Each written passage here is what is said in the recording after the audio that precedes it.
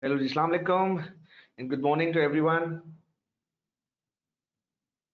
Before starting the session, we just want to know and confirm, am I audible to you all people? Is it loud and clear to everyone there?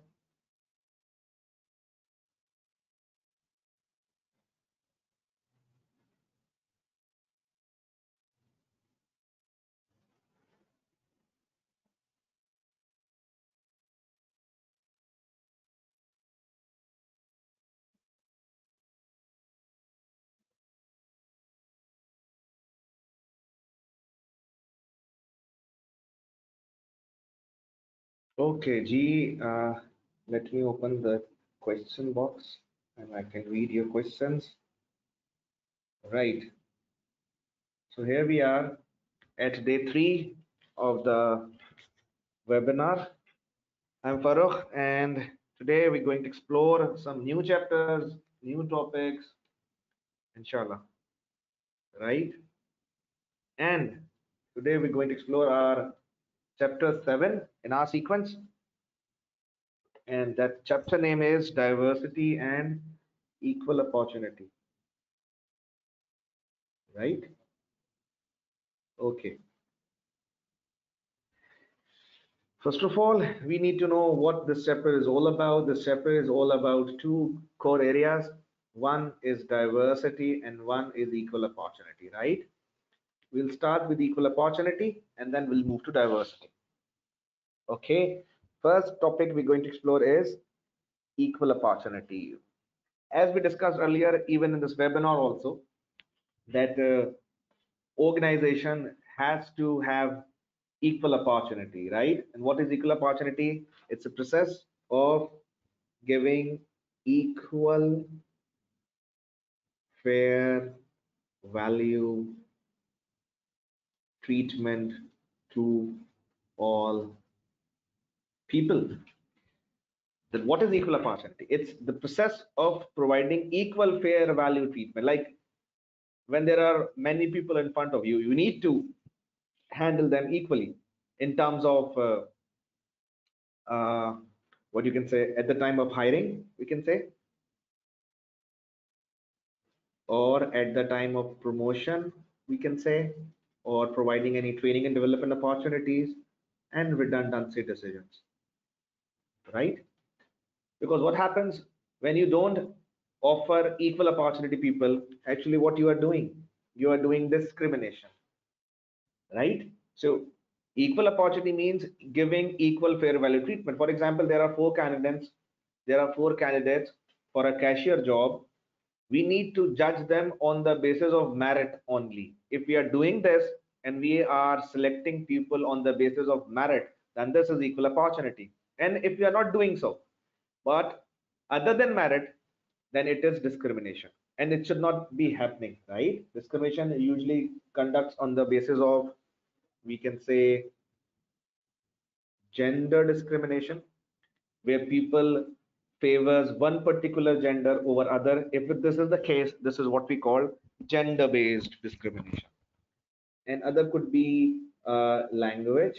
For example, someone is preferring someone over other languages. If I belong to language A and I speak language A, so, and if I am doing this, that I am favoring someone with language A, so this is some kind of a language based discrimination. It could be ethnic based. Ethnic in the sense that you can say ethnicity defines what, from where area you belong, right? Which city or province or state or area, that's called ethnic discrimination. So ethnic based, it's pretty much familiar with language. It could be a religion based, right? If someone belongs to religion A and he is preferring people of religion A only, right? So obviously this is a religious based discrimination and it should not happen. Actually, we're not supposed to hire people on the basis of religion.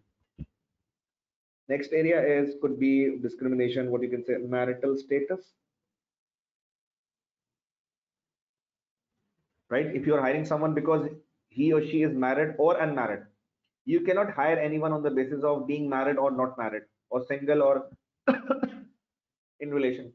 Because when you hire people, It's their personal matter. Usually what happens, if I give you a practical example, some of the organization, what they do, they hire male members with marital status, married. They prefer married male members over unmarried because they think that married male members are more responsible as compared to unmarried male members, right? Number one point. Number two point, what happens, what they believe that it is very difficult for a married male member because having so much responsibilities, he will not be able to switch easily from one organization to second organization. But if someone is unmarried with lesser responsibilities, it is more likelihood, there's a more chance that he or she might leave the organization. So this is what marital status is all about. Did you get my point?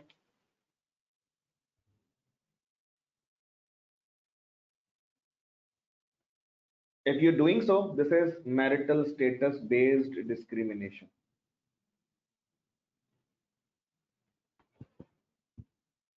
Another discrimination reason could be physical disability. People discriminate with other people on the basis of their physical looks, right? That's also what we call body shaming. You cannot actually do it. It's it's a crime, right? If someone is having some problem in his or her leg, you cannot judge him for the post of accountancy or accountant or cashier just because he or she is having some problem in his leg.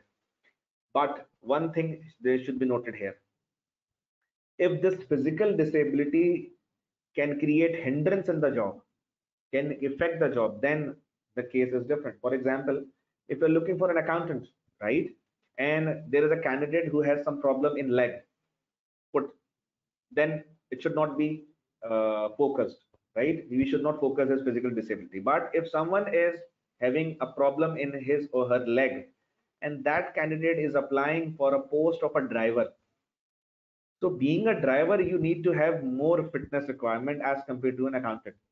The fitness requirement of accountant are different and the fitness requirement of driver are different. So if that physical disability is creating some trouble in the job, then it could be assessed. Did you get my point?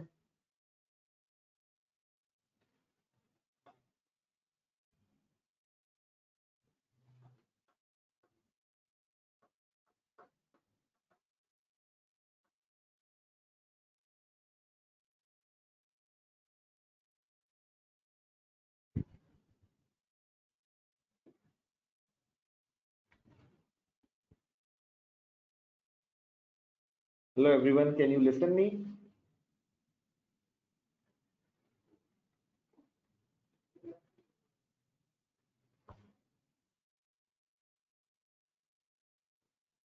Okay, did you get the difference between that physical disability matter? If that physical disability issue is creating problem for the job directly, then it could be considered. But if it is not having any issue with the job, then it should not be considered.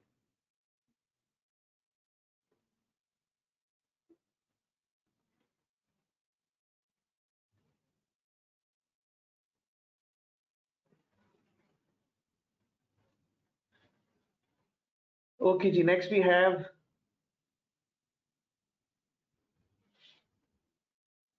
there could be discrimination on the basis of other things. For example, people can be discriminated on the basis of other things, right? For example, as I discussed you earlier, it could be on the basis of physical disability and marital status, gender, language, ethnic, religion, and other stuff.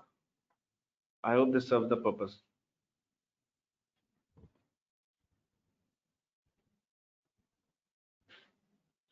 Moving forward, next we have types of discrimination, right? There are different types of discrimination which people do with others. One is direct discrimination, in which you openly discriminate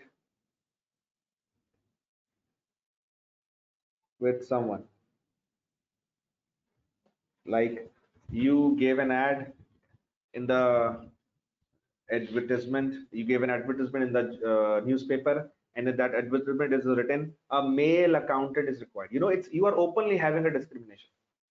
And if I say male accountant is required, what kind of discrimination it is? Answer now, quick, quick, quick. If someone says a male accountant is required, what kind of discrimination it is? It is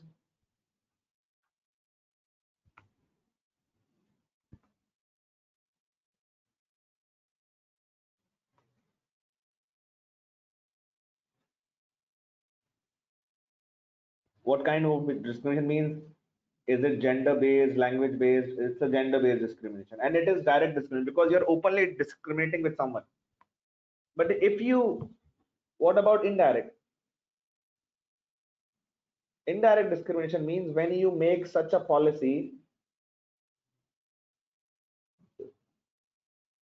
if you make such a policy which apparently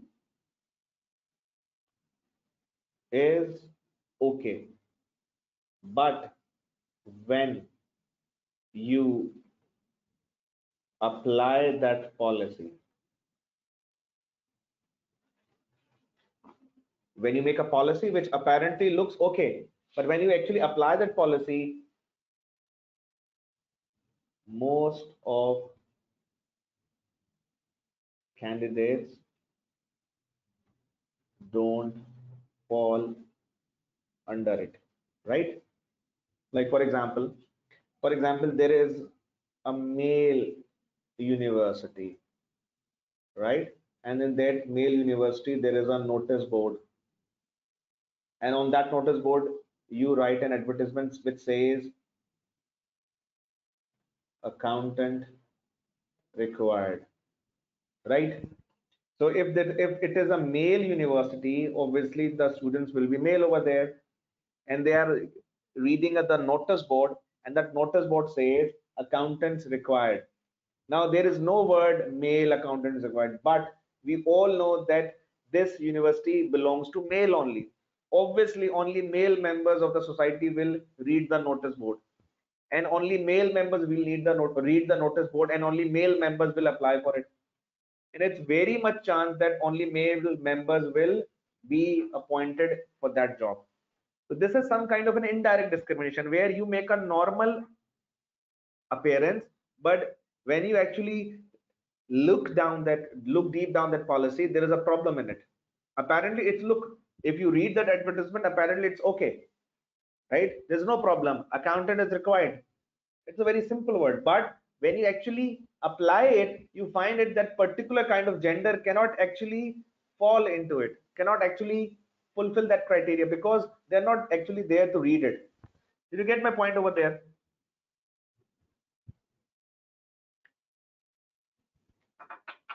You get this?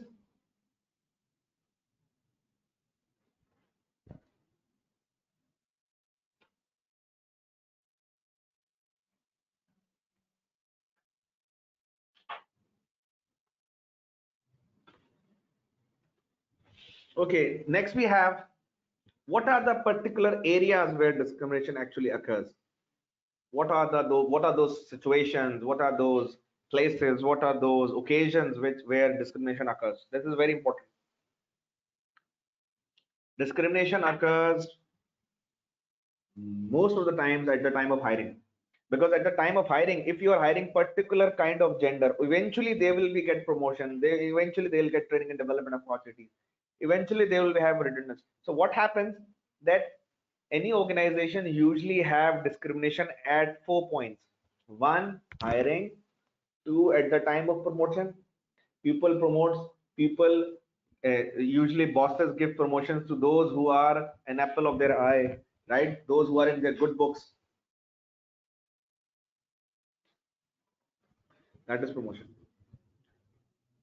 And the third area, which where we usually have this what we can say discrimination, that is called training and development opportunities. Like if I'm a manager, if someone is a manager and he has some training and development opportunities to give to the people, he only gives those training opportunities to those to which to them he is more favorable.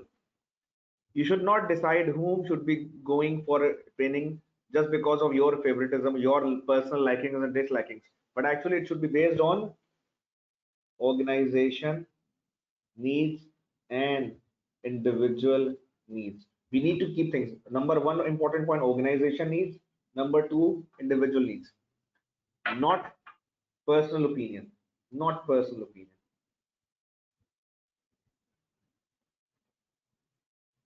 Not personal opinion. This student, he is asking that where we can get this working. You get this working in that WhatsApp group. Yesterday I sent the PDFs of day one and day two, noted PDF. Didn't you get it?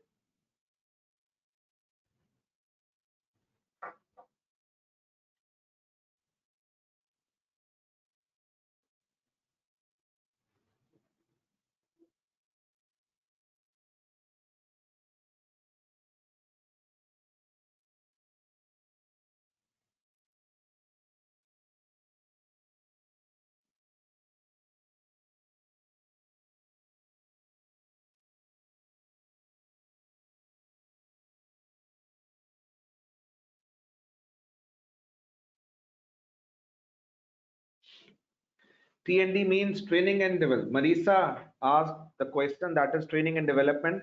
Training and T&D means training and development. What I'm focusing here is training and development opportunities. For example, there are two training and development opportunities. One is very good and one is okay. So what I did with, I am more comfortable. There is an employee of my in my favorite list. What I did, I send him or her on that particular very good training and development opportunity. And this is something which should not be happening over there. An organization should conduct training and development session on the basis of, right? So those people who want notes without noting, they can go to the handout section of this webinar. And if they are looking for some notes of noted notes, those noted notes are available in my WhatsApp group, right? You can join it.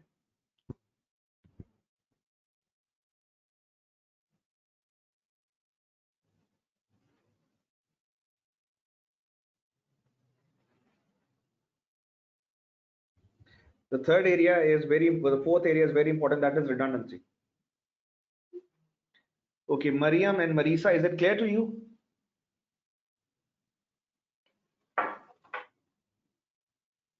Then we can move to point number 4.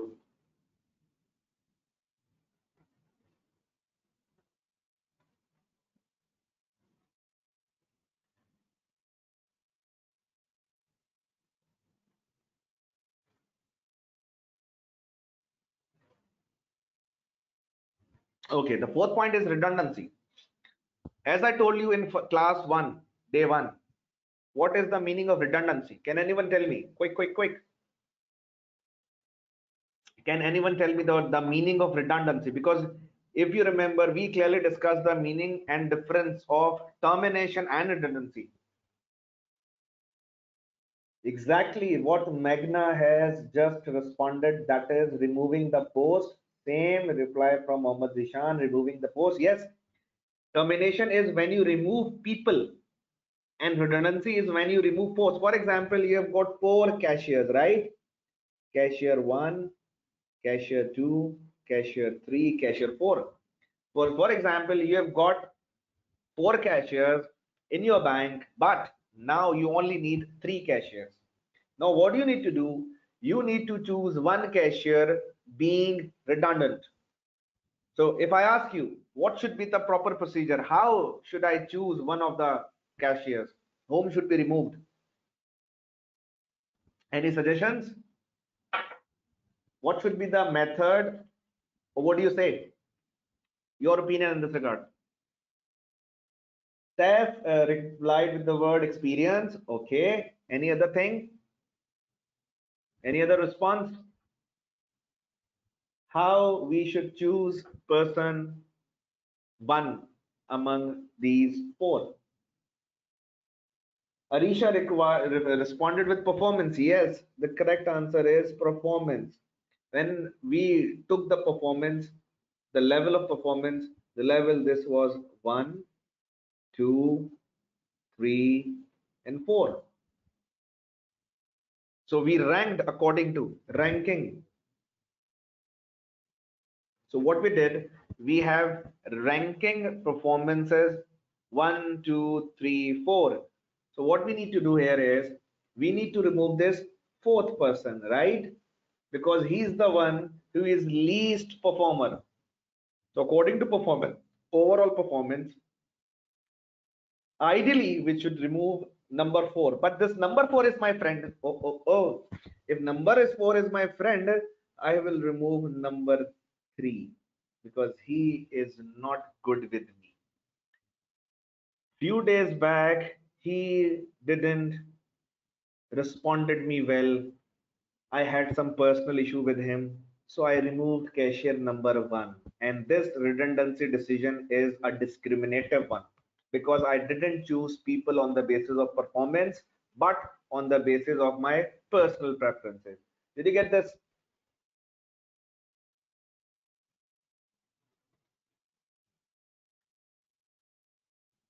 Okay, there's a student, Marisa, she said, can we remove the last person?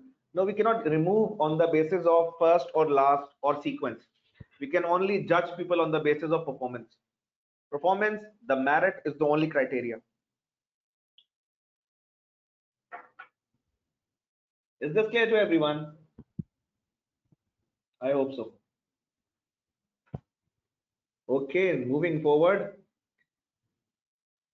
This was equal opportunity. Any question regarding equal opportunity you people have? So we can move to the next topic, that is diversity.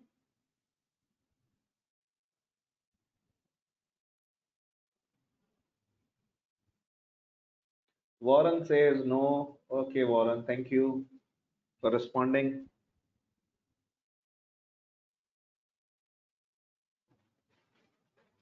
Okay, ji, moving on.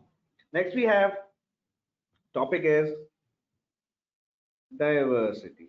You know what is diversity? In simple words, we can say it is mixed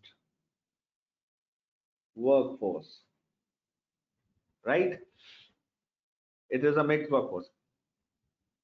If I ask you a simple example, if I ask you a very simple example, apparently it looks as if it is not related to our topic, but it is very effective. Have you ever eaten the mixed fruit bowl? You must have tried it, huh? Mixed fruit bowl. Can anyone give me a good reason of eating a mixed fruit bowl? Anyone? A good reason? Any logical reason, if you can say, why we need to have a mixed fruit bowl? Okay, Zishan says we can get proteins. Proteins from fruit. I don't think so that fruits contain much proteins. Okay, maybe. I'm not a nutritionist in this idea. Steph says it could create a nice taste. Meghna says to get more nutritions. Someone said more flavors. Someone says you can get iron from apple. Some it's okay, right? So every you eat more fruits at once. This could be you can have a chance to eat more fruits at a time. Mixed taste. Someone is not happy with it. They are saying pure form of sugar consumption. Okay. He says, we should not eat this, right? One of the reasons is like you see, Allah created different kinds of foods, right? And when Allah created different kinds of food, Allah gave every food different nutrition, right? When every food has different nutrition, so if we keep consuming the same kind of a food, we would be missing other nutritions with other food. So it's advisable to have a mixed fruit chart because mixed fruit bowl, so you can have many nutritions, all nutritions, because there are some nutritions in mango which are not found in banana, and some nutritions which are found in banana are not available in apple, and then mango, and then pineapple. and it's a long list. So every fruit have different nutrition values. Same goes for the human being. Every human is different. Every human has some speciality. All people sitting in this webinar are special in your own positions. You are great in your own positions, right? So we need to have a mixed workforce. There should be male, because there are so many. Allah created the whole universe, and Allah made everyone differently. Everyone has their own supervision, their own super values, right? There are so many good things in male members. There are so many good things in female members. There are so many good things in community A. There are so many good things in community B, right? So we need to have a mixed workforce, and mix in the sense that there should be male members and female. There should be community A and there should be community B. All communities, right? All languages, language A and language B. Nationality A, nationality B. I still remember when I was working in KPMG, uh, I was placed in the Muscat branch. We had people from different parts of the world. Like I had a manager from South Africa, then there was a manager from India, then there was a manager from I think it was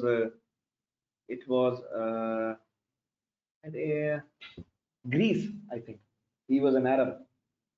So there was a person from Portuguese. There was a Portuguese man, and there were some people from Pakistan as well, like me. So everyone has a speciality. Everyone has something to give to society. So we need to have a mixed workforce. It's better to have a mixed workforce. But of course, when you design a work policy, when you design a diversity policy, there are some factors, because it's not easy to handle a diverse workforce, right? It looks good, it feels good that you are having a diverse workforce, but there are some practical, what you can say, limitations to it. When there are different types of people, then it means there are different type of minds. Everyone has different perspective. Some people eat meat, some are not. Some are veg, some are non-veg. Like some things differently and some things the other way. So when you have different types of workforce, you need to have high level of patience, right? And even in it's not just a matter of a workforce. Even in our normal life, we need to have more patience. Like what we are sitting with people, we are working with different people, different religious perspective, different social perspective, different organizational perspective. So we need to uh, learn how to live among people not similar to us, because you know what happens if you talk about diversity. People learn more in diversity. Like for example, if I belong to community A, for example, if I belong to community A and I'm working within the people of community A, that I would be having less learning opportunities, because I'm also from community A, and those other people are also from community A. They do not have much to give me because they are similar to me. But if I am from community A and if I am working with community B, C, D, E, F, then there are so many different people. They have so many unique things. They have so many new things to offer me. They have so many new things to teach me, right? So I can learn so many things from them. So it is very good for the organization to have a diversified workforce, because it creates more developmental opportunities for the employees, training and development opportunities. Okay, if you are making your diversity policy, for example, for your organization, your diversity policy, these are the factors which needs to be considered. Number one, before making any diversified workforce, we need to consider the business environment of our organization. What kind of environment we have? For example, if I give you the example, let's say you are a bank, right? And you have one branch in London and you have another branch in Karachi, right? For example, there are so many branches. We are just taking the example of a London branch and Karachi branch, right? Around this London branch, there are so many different people. For example, you can say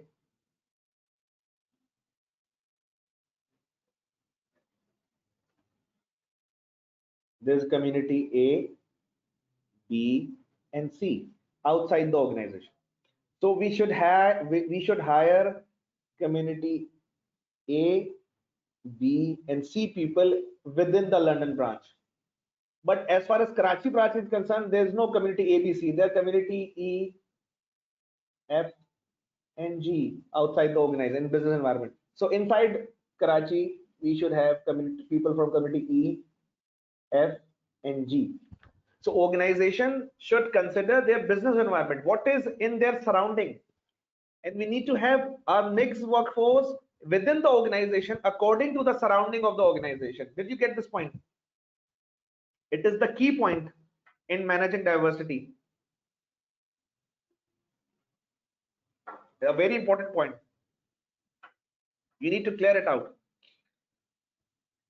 I repeat my words, Saf. For example, there are so many branches of our organization, right? And we are taking example of London and Karachi branch, right? And in London branch, what is business environment? Okay, first we need to know what is business environment. Business environment means anything which is surrounding the organization, right? Did you get this or not? Business environment, we study the whole chapter of business environment. Business environment means whatever is surrounded by the organization, right or not?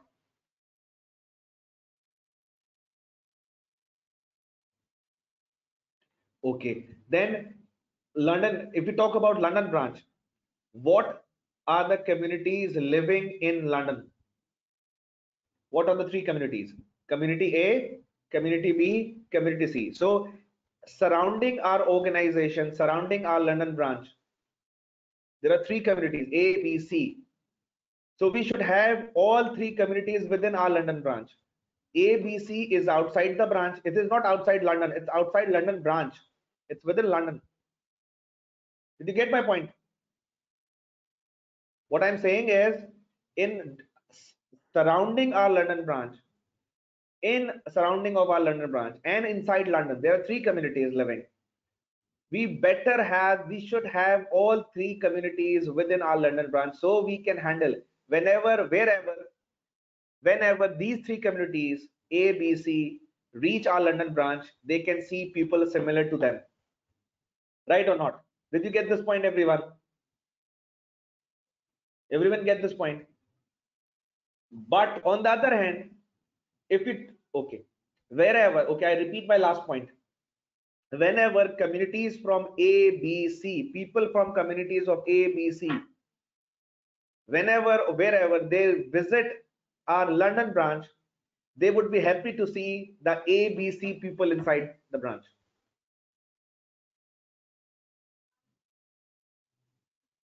But the same organization has a branch in Karachi, and in Karachi there are three other communities, E, F, and G. Right? There is no community A, B, C in Karachi branch. So in Karachi branch, there is community E, F, G outside the Karachi branch in Karachi. Wherever they reach or visit Karachi branch, they would be happy to see E, F, G in their organization.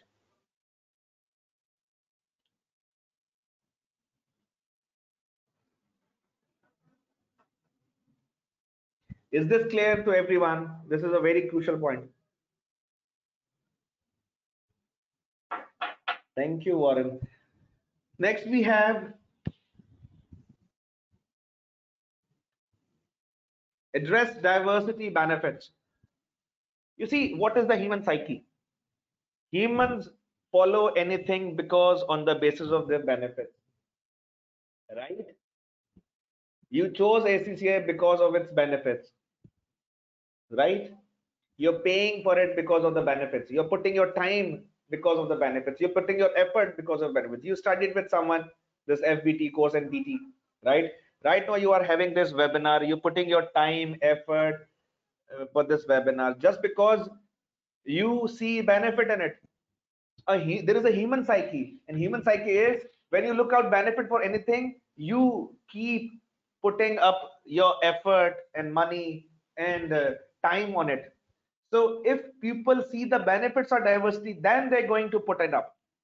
So if we want to make sure that our organization meets diversity requirements, We need to show people the benefits of the diversity. There are so many benefits of society. If we talk about, let's say, uh, if I say multiple benefits of society, for example, there's a benefit of diversity that diversity saves you from underperformance.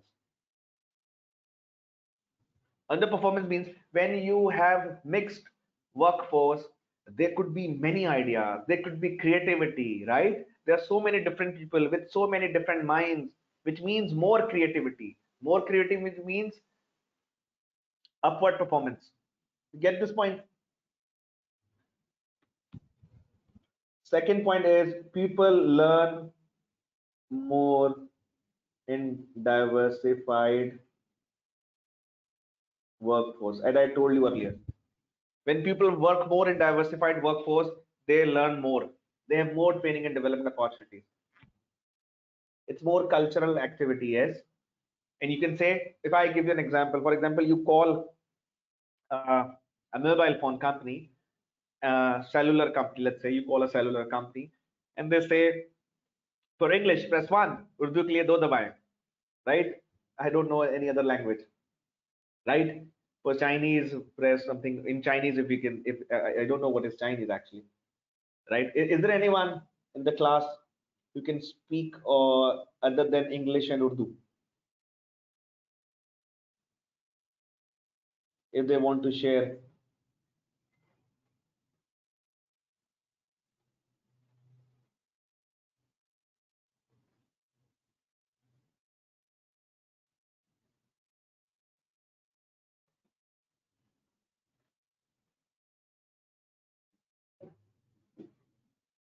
There's a student who is saying that he is learning Spanish.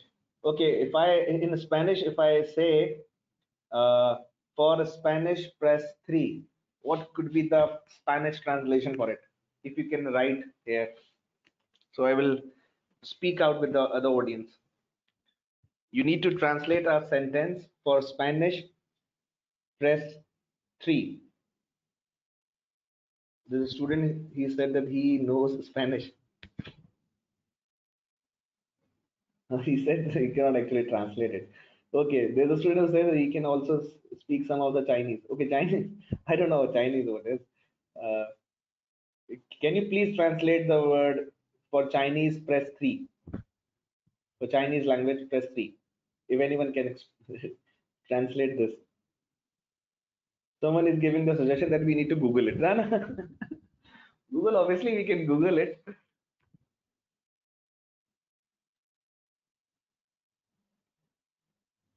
Okay, there's a person who gave the translation in Pashto, and that translation is the Pakhto the para teen milawa, right? This means for Pashto press 3. You see, when you have multiple people, you get multiple knowledge, right? Okay. Okay. As this is an English webinar, so most of the people here are having a command over English and Urdu, right? There are no other languages available right now, but we can have this any other later time. Okay, Ji. You see the benefits. So if you call a cellular company and they say for English press 1, Urdu ke liye do dabaye, for Urdu press 2. So what happens? The customer will have more choice. For example, there are people who are more comfortable in their regional language, like someone is more comfortable in Urdu, someone is more comfortable in English, so they will choose their own option of English or Urdu or Spanish, whatever. So what it makes organization more acceptable, it makes organization more attractive, it makes more organization more accommodative. For example, you speak English, or you have recently landed into Germany, right? And you don't know Dutch language very much. So you ask about the people, is there any cellular company who offers in both a language, English and Dutch, so I can speak in English, right or not? Because,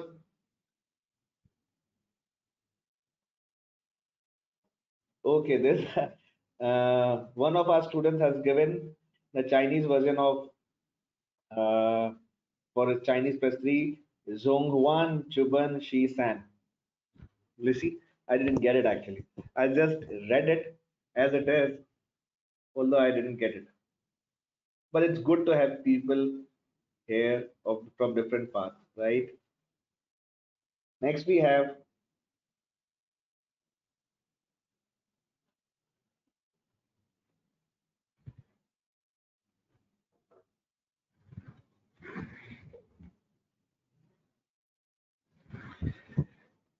if you want to have diversified workforce in your organization, then it should be the leader should follow the first. It's very important that leaders uh, follow. Like for example, if you talk about BOD, your BOD, board of directors, should be diversified. If your board of directors is discriminative, then what you talk about others? So the leaders should follow the diversified workforce, and they should follow from the, they should lead with an example, right? Next we have, understand your company needs. You see what your organization need. This is very important. What your organization needs. For example, your organization is a chain of hotels. Let's take an example. Your organization is a chain of hotels, and you have different hotels in different parts of the world. One is in London, one is in Karachi, and one is in Gwadar, right? Gwadar is a city of Pakistan where most of the CPAC activities are going. So if we talk about this, so when we had a performance appraisal of different people in our organization, so what we discovered, that there is a receptionist in our Karachi branch who is also good at Chinese, right? So that receptionist who is in Karachi is very good in Chinese. So what we did, we transfer him from Karachi branch to Gwadar branch. Why? Because there are so many Chinese delegations coming from China to Gwadar regarding to CPAC. So it would be a good gesture to help them out by having a Chinese receptionist. So this helps your company to have a better performance. You got this point? Every company has different needs. Every company have different perspective. This is how you can use it. Did you get this point, everyone? Student is commenting that Gwadar is also famous for a recent cricket stadium. Yes, they have built a very good cricket stadium over there, and it looks very good. In fact, lush green and atmosphere is very good.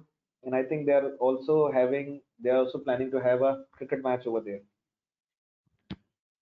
I'm not cricket fan these days. Okay, Ji.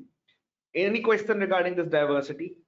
So we can move to our next topic.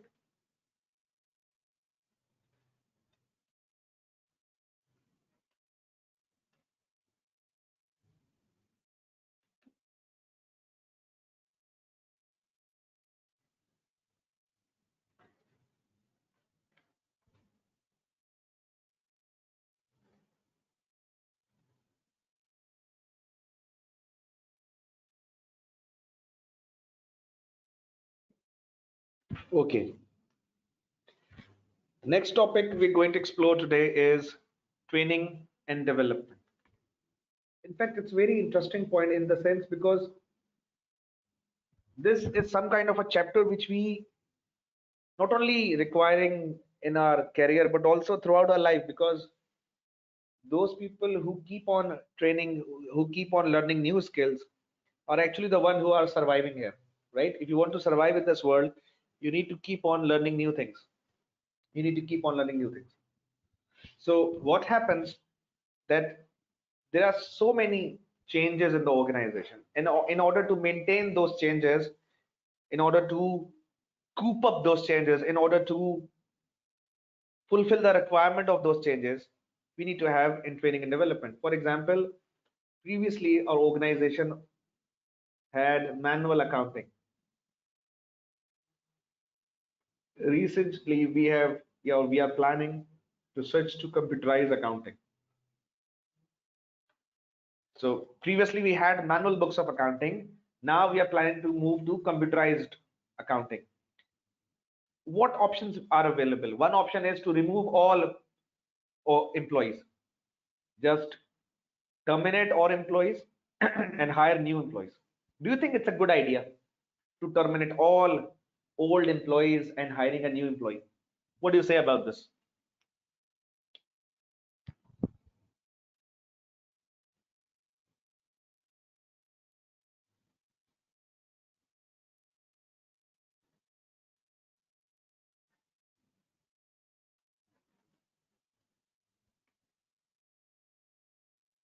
Okay, Ji. Students are saying no, it's not a good idea.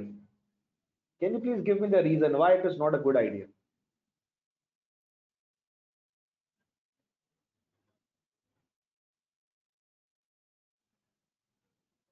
No, it's not a good idea because they are experienced. One reason is because they are more experienced, and the new ones will not be having experience. Okay, if we hire experienced people from the market, then what's next? It is weird to think about this. Okay, Mohsen says it's weird, but why it is weird?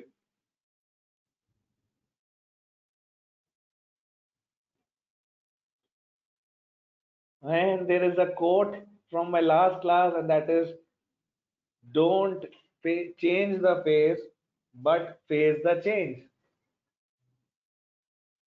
Right. And there's a comment says it would be more time consuming and cost more, and all one will about change rapidly. Yes. Someone says bear the cost, right? There's a comment which says we should train our loyal employees, right? You all are telling me that what to do, right? Because you think it's not a good gesture. Because there's another problem. It gives message to other people of the organization that this organization is going to replace you whenever they find your replacement. And this is not a good message, because people in working other departments will start to feel that they are some kind of a tissue paper, an organization is using them as a tissue paper, right? And this is not a very good idea, in fact.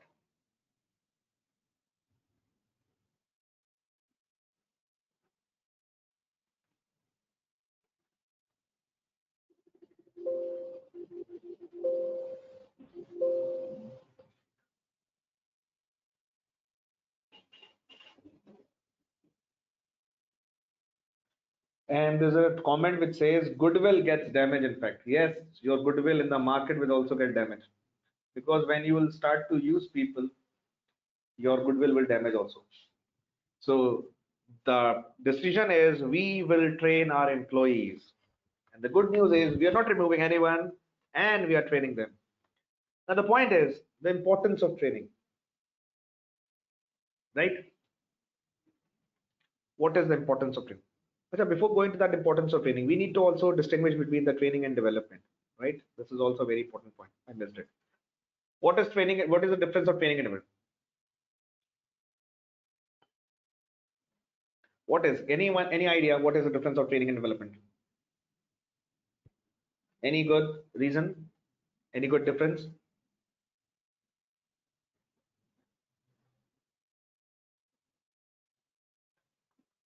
Okay, training could be a process of developing new skills, right?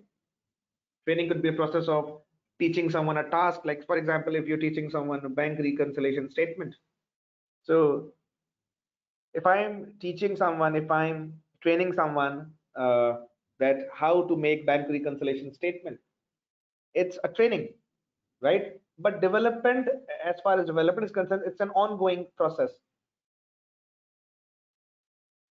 right? To clarify our understandings, or you can say polishing, better than before, improvement, we can say the word, and it's an ongoing process. It's a lifetime process, as commented by some student, right? So this mixture of learning new things along with improving the old ones, this whole process is called training and development. Is this clear to everyone? Moving forward, we have the importance of training. Why in training is important for the organization? Why training is important for the organization? Reason number one, training improves productivity. For example, there is an employee who do perform some task in 10 minutes, right? After training, he performs the same task in 5 minutes. You see, his productivity is being doubled, right? Previously, he was doing the same task in 10 minutes. Now he is doing the same task in 5 minutes only.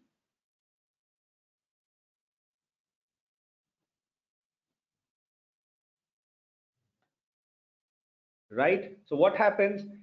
It is the increase of productivity, because previously that took only 10 minutes. Now it is taking only 5 minutes. So that is the increase in productivity. So what happens? Acha, what is the point of saving the time? It would reduce the labor cost. It would reduce the overhead cost, because our most of the overhead is based on the time. So if your time is, if you can, and you can produce more things, right? So that's why point number one, productivity. Productivity means rate of production. The word productivity means rate of production. Next we have, it improves team spirit. What happens when you have, for example, you have got five number of people, one, two, three, four, and five. When you have got five number of people and there is a person who is not trained in those among five, what he will do, this fifth person will spoil the efforts of all other four, and all other four will be demotivated here. Okay, because what happens when you are working in a team and you are five people in a team and one person is untrained, that one person mistake can spoil up the mood, the motivation, and the work of four others. If you want to lift the team spirit, you should make sure that every person in that team is trained enough. Did you get this point? The team spirit.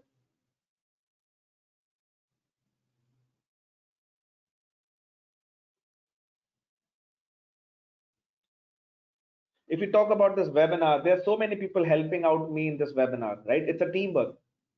Almaz is the one who actually organized and all that stuff, and there's an Abdullah who is also helping out, and I'm also some putting some part of it, and there is a person Ubaid working on it. There's so many. There's a person Huram who is working on it. So there's so many people who are working together with me, right? If any one of us makes a mistake, of course it will affect others' work.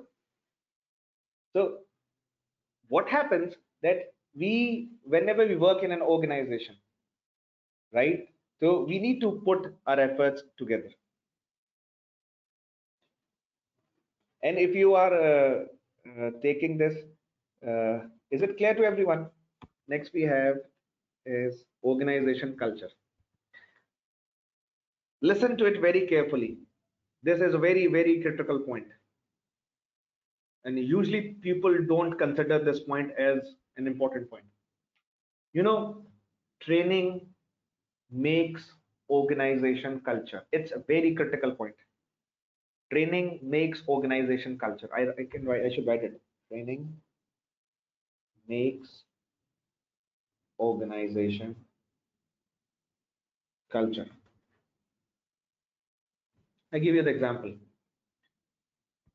What is the meaning of training? Right?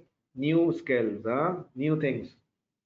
If some organization does not have a culture of training, listen to me. If some organization does not have a culture of training, it means the employee of that organization are not learning new skills.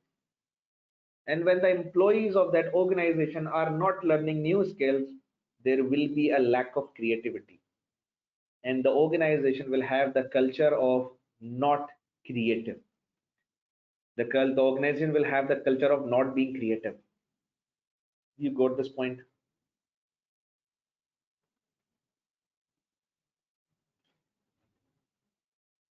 If the organization is not giving people the training of patience, if the organization is not giving training to people about patience, the employees of that organization will become hyper. They will mess around. They will talk people in bad manner. They will talk with people in loudly. What happens? This will create a toxic culture over there. You see, when I see people, they are arguing with rage and anger. Why don't you do this? This? Oh, come on. You need to be respectful towards people. That is what the education is. Education is not about being perfect. Education is all about being good with people around you. It's not a matter of just how good you are in doing your work.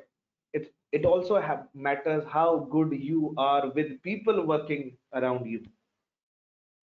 So whatever you want in organization, you want to have a creative culture, you want to have a respectful culture, you want to have a productive culture. That culture can only come through the training process. Training makes organization culture. Next point is quality. If we talk about quality, training improves the quality, because what happens, training improves the level of quality. A trained employee performs a task in a better way as compared to someone who is not trained.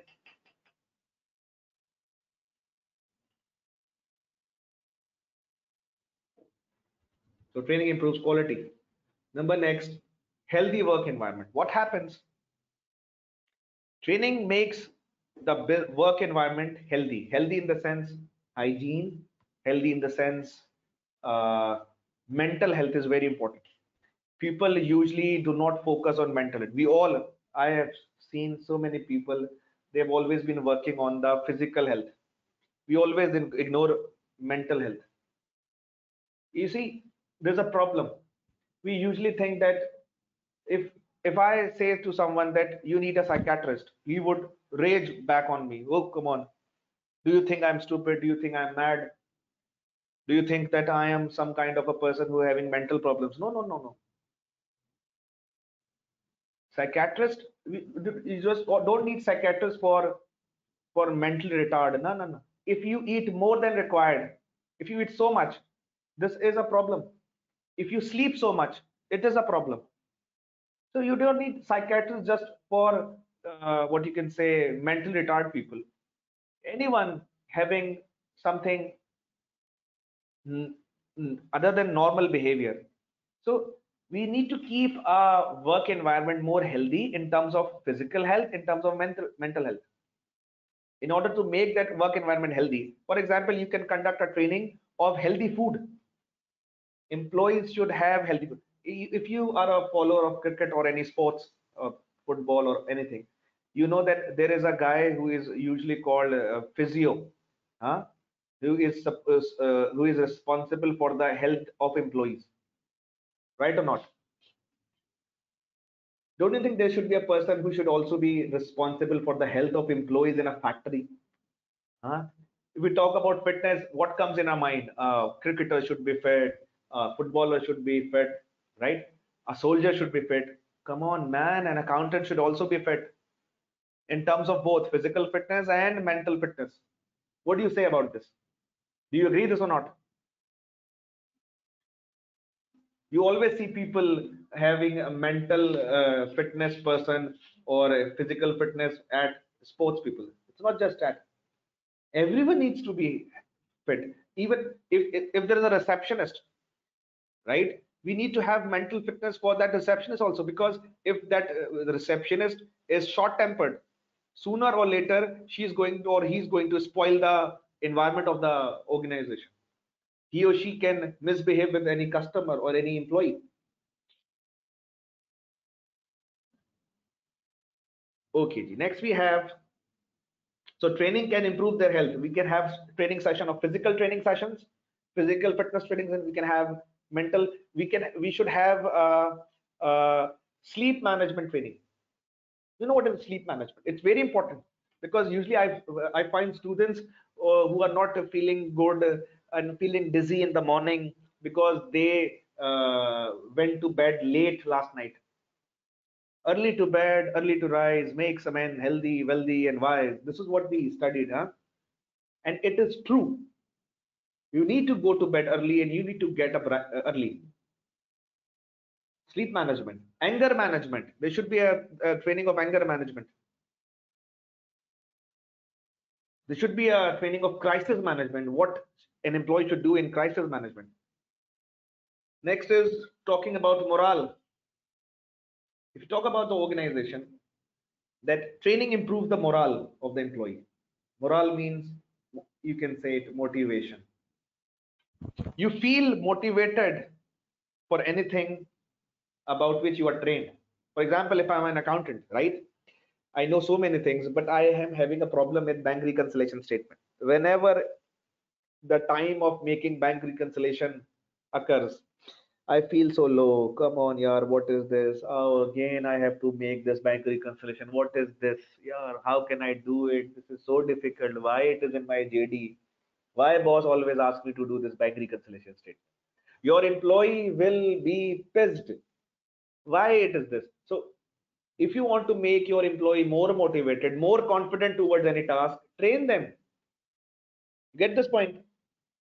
And of course, training improves the profitability. It's what we can say, the rate of profit, right? Because what happens when you produce good quality, it increases the value of the product. So you can price high, and when you price high, you get more profit. Higher the value, higher the price, higher the profit.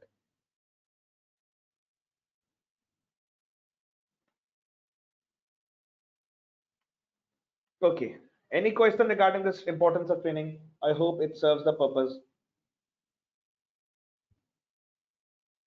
Next, we have training steps, and in fact, it's very interesting point.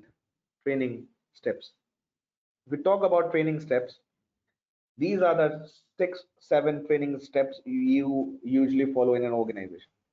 The first step says identify training needs. It's very crucial to identify the right training needs, because what happens if you go to a doctor and the doctor fails to identify whether you need a treatment or not? Because when you go to doctor, the doctor first decides whether you need a treatment or not. Because sometimes it happens that we feel something irregular in our body, and when we go to doctor says it's okay, there's nothing to worry about it. What you can do is, you just need to rest a bit, eat some fruit, have some jogging, or meet your friends. You will be okay with this. You don't need actually consultation over there. So when you talk about people, we need to know whether they need a training or not. If they don't need the training, if the answer is no, we will stop the process on day one, step one. But if the process says yes, you need a training, then we will move, and we will move to step two. And step two says what is required. For example, we are planning to give training to an accountant, right? So what kind of training is required? We need to teach him to calculate tax. This is the requirement we have figured out. We met this accountant, and now we have realized that that accountant needs a tax training. Then we also need to identify what are the objectives of training. What are the objectives? You see, there's a difference between what is to be taught and what are the objectives. We need to teach him tax, right?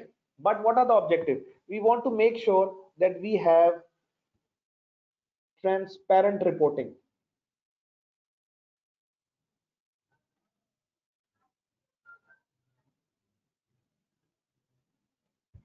What is the objective of teaching him tax? The objective of teaching him tax is to we want to have a transparent reporting. We want to make sure the reporting of the organization is clear, transparent. That's why we are teaching him tax. And we also want to avoid that penalty which can be applied to us if we calculate wrong tax. If we submit wrong tax to the tax department, there could be a penalty, there could be legal problems with us. So the objective is to avoid that legal problem through transparent reporting. And the learning required is tax. Did you all get this, the difference of step 2 and step 3? This is step 1, this is 2, and this is 3. Is everyone okay with step 2 and 3? Because if you don't understand the difference of step 3 and step 2, there will be a problem.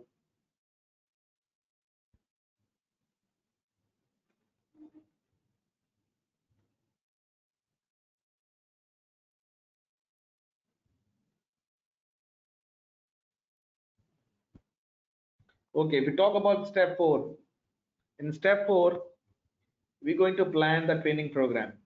For example, what kind of training method we're going to use? Because there are so many training methods which we can use in a training. So what are the possible training methods which can be used in the training? Like for example, if you say training, I give you an example of training method. Like the training method we are using is online learning. The accountant, which we have selected, will have a training of tax through online learning method. So this is the plan we have. We will train our accountant through online training, right?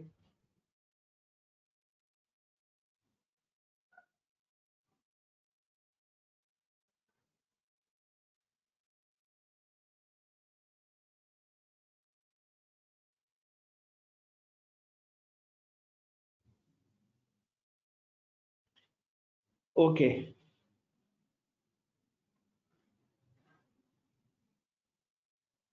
Next we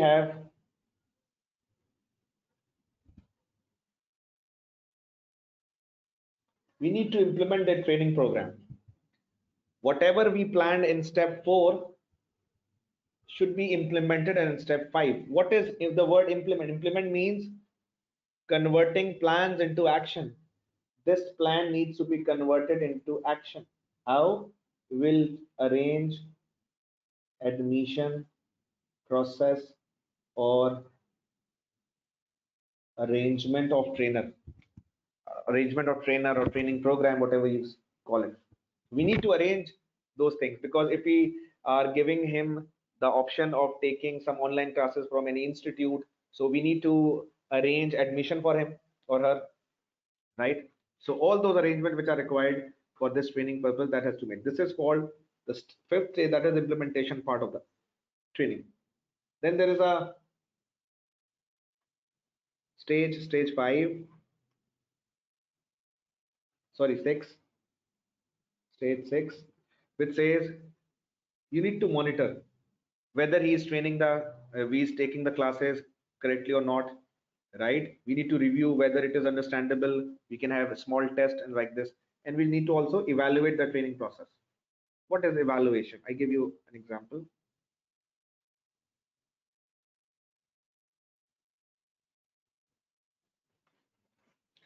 Evaluation means comparing your cost of training with benefits of the training. You see, you should also look out for the cost and benefit. That is also called cost and benefit analysis. So we need to monitor the process. We need to review it through test. We can review through test. Okay. Keep on looking out. We can test. And the 7th stage here, this dotted line, the 7th stage, what it shows? It shows the situation where when we evaluate, when we review the training program, Unfortunately, the trainee is not up to the mark, and then he has to repeat that training. He or she needs to restart the training from step 2. And this is not a good sign. The step 7 is a problem, actually. It is actually a problem. So what we need to do is that we need to make sure that at stage 6 you are having a good training session, a successful training session. And if the training session is not successful, you have to switch to step 7, which says repeat training. And it's not a good sign. Okay, Ji. Any question regarding this training methods and importance of training? So we can move on.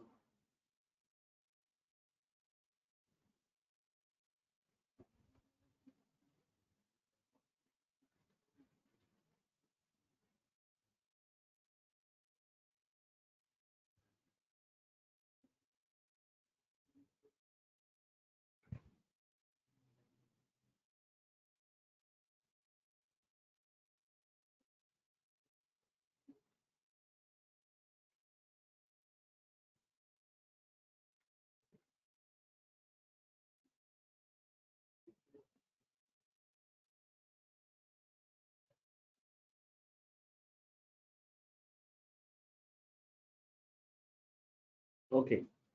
Next we have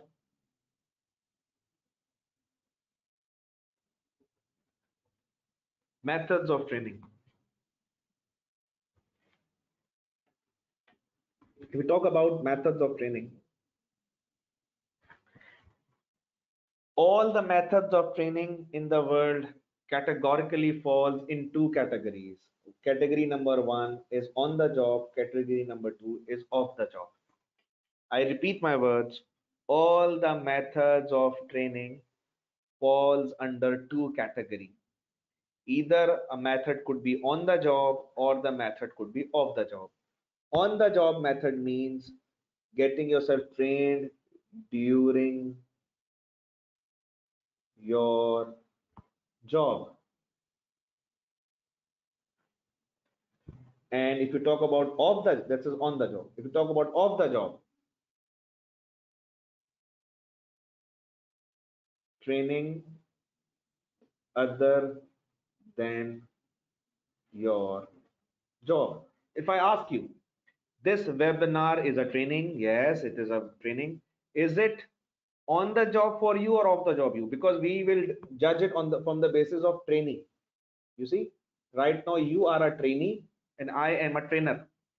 In this whole process, you people, students sitting there are trainee and I am a trainer. So we need to think on the job, off the job from trainees perspective, right? From trainees perspective. So from trainees perspective, from your perspective, is this on the job or off the job? And I want answer from everyone in the webinar.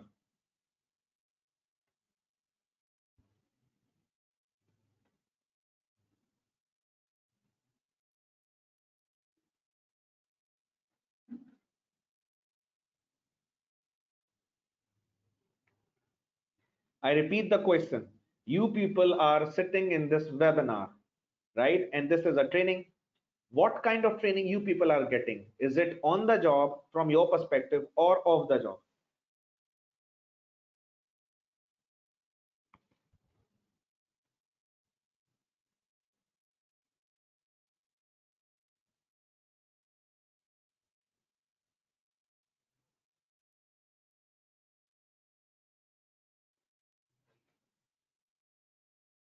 Okay, all the students responded with off the job.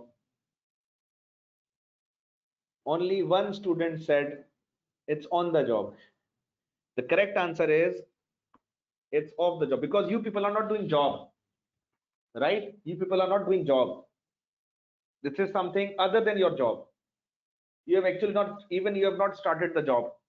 So anything other than the job is called off the job training. Only one student said this is on the job. Is this clear to him as well? You're not doing job, na?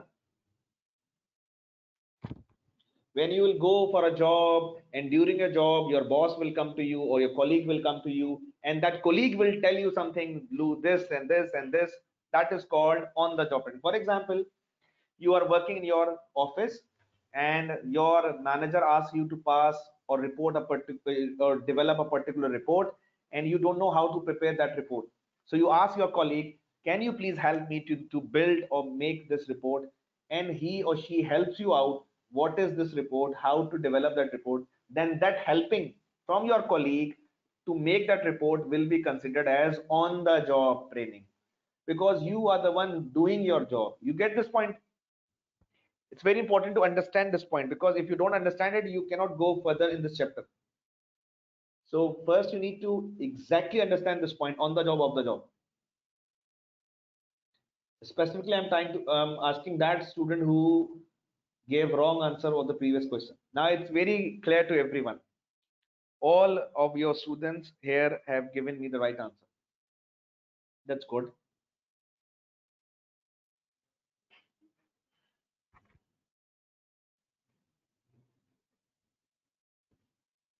Next, validation of training,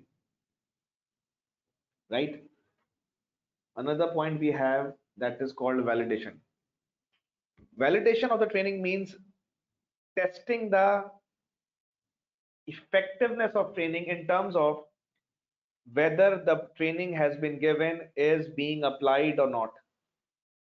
Like if we give training of tax to someone, if he can, after the training, if he can calculate tax correctly, then training is valid. If he still calculates it incorrectly, then training is invalid. It is very simple. Whether we have achieved the objective of training or not, whether we have achieved the purpose of training or not. What we discussed earlier, we had a purpose of transparent reporting. Remember that? Yes, the objective of training was transparent reporting. After training, if your, what you can say, if your uh, after the training, if your objective is achieved, your reporting is transparent,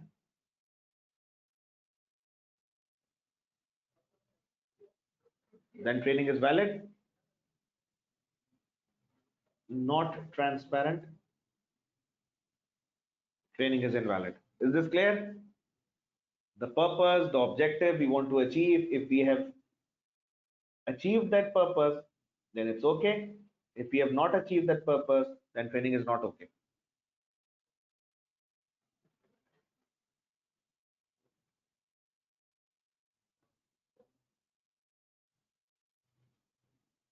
Is this clear to everyone?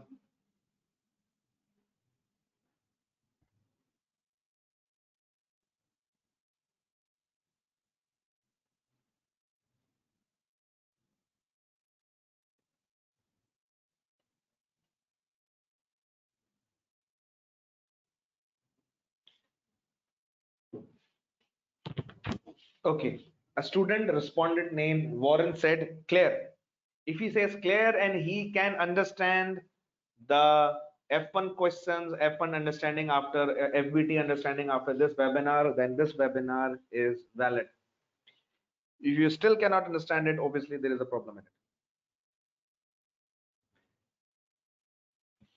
Next is evaluation of training. As I told you earlier, what is evaluation? Evaluation is a process of comparing your cost of training with the benefit of training. And if the cost of training is greater than benefit, its evaluation says unsuccessful. And if the cost of training is lesser than benefit, like you are considering, you are conducting lesser cost, right, and you are getting more benefit, then it is a very successful training. Do you get this point?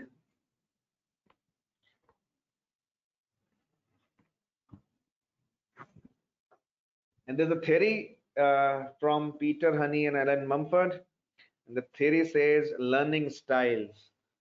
You know, when you talk about learning styles, what does it mean? Learning style means like there are so many students sitting in this webinar, right? Everyone has a different approach towards the training. So this theory defines and distinguish among different learners, among different trainees, style of trainees, because if you want to become a good trainer, first you need to identify what kind of trainees are in front of you, right? For example, when I teach FBT, right, I know the audience is quite immature because they are students usually in FD and ACCA part 1, lesser maturer audience, lesser mature audience. But when I teach LW, that is law, previously it was called F4, now it is law paper, I expect the audience to be more mature because now they are in ACCA skills module, more maturity, right? More understanding, and they know much about the profession, the qualification. So I expect more about them. So when I enter into the classroom, right, I perceive, I try to perceive my audience, what kind of age they have, what kind of preference they have. And this is very important because uh, if you are teaching students of Montessori and you're teaching students of class 5, you cannot teach them in the same manner. You need to have more patience when you are teaching Montessori students, right? And if you're teaching class 5, lesser patience are required. If you talk about class 10, standard 10, then much lesser patience are required. If you are teaching someone from PhD, right, you are teaching, you are a teacher in PhD program and you're teaching someone from masters, right? Obviously you have a very mature audience. So this topic is all about understanding the styles of training, and they identified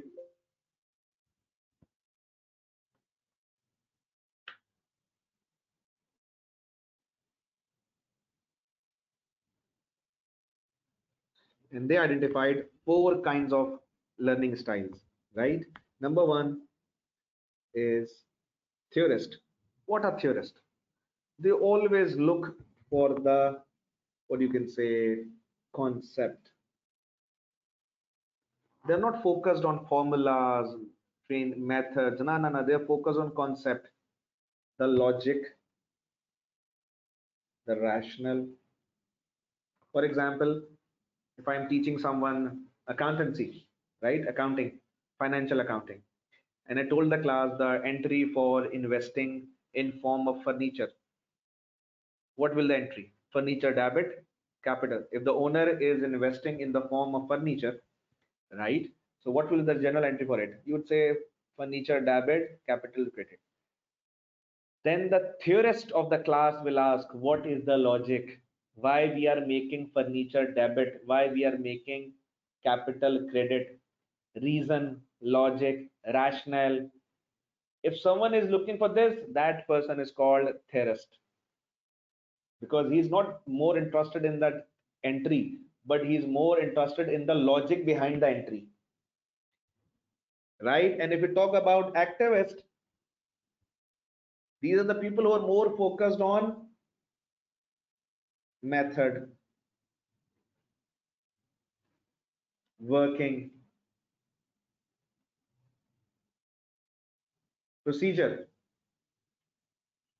And sometimes you need to behave as a theorist and sometimes you need to behave as an activist. For example, how many of you can drive a car?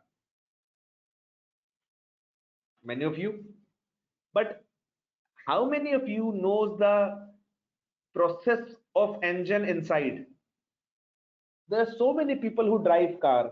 They are more focused on driving the method, understanding the method of the car, but they are not interested what is the logic, why we should put petrol in the car, what petrol does in the engine, how it is worked, how it is converted into energy.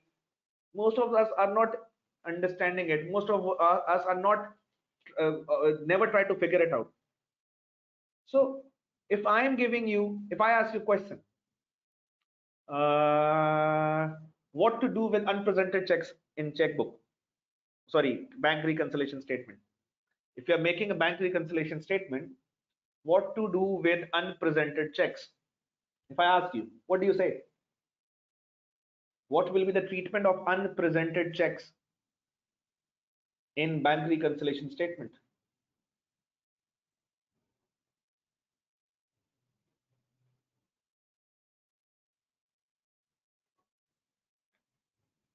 There is a comment which says less, we will deduct it. Deduction from where? Deduction from where? So where we will deduct it? And the student says from bank statement. So we will deduct that from bank statement or bank side or bank balance, you can say. If you are more focused on method, what to do, you're activist. But if you stop teacher and ask why we are deducting this from bank statement, and the teacher will say, okay, the logic behind this is, as you have issued the check, when you issued the check, your cash book balance goes down, but that check has not been presented in the bank, that's why your bank is not down.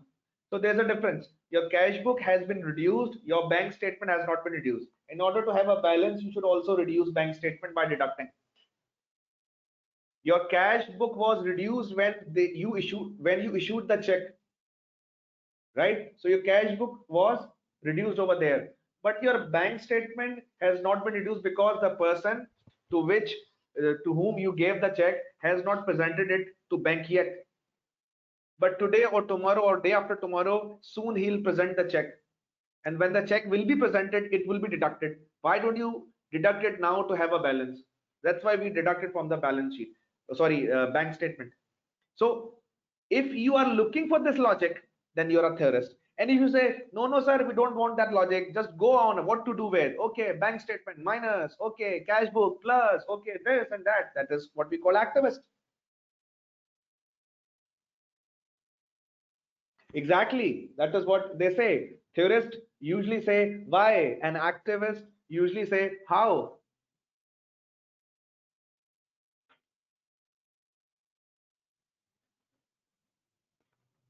Clear, Raji?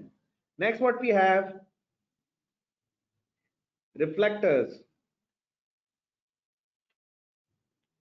What are reflectors?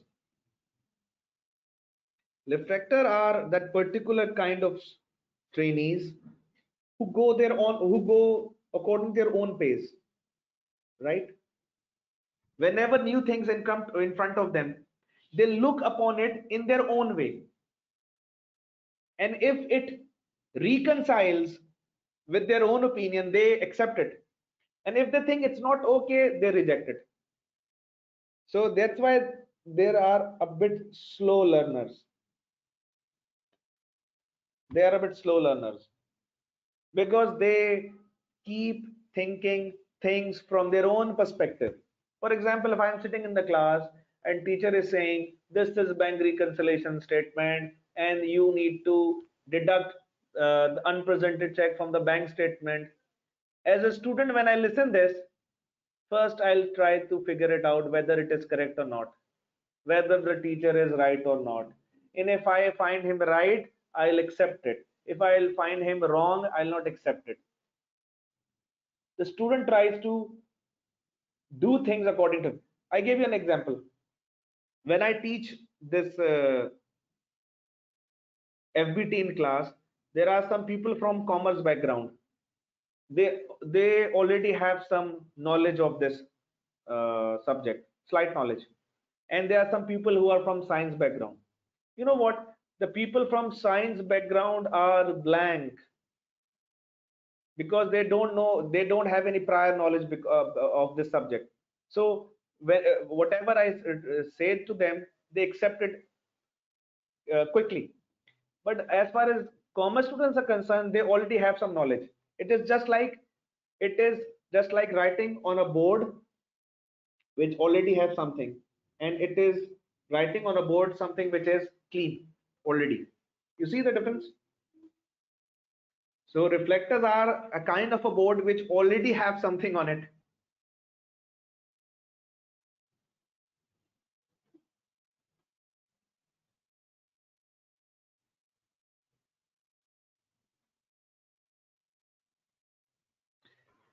And the fourth one we have is pragmatist, right?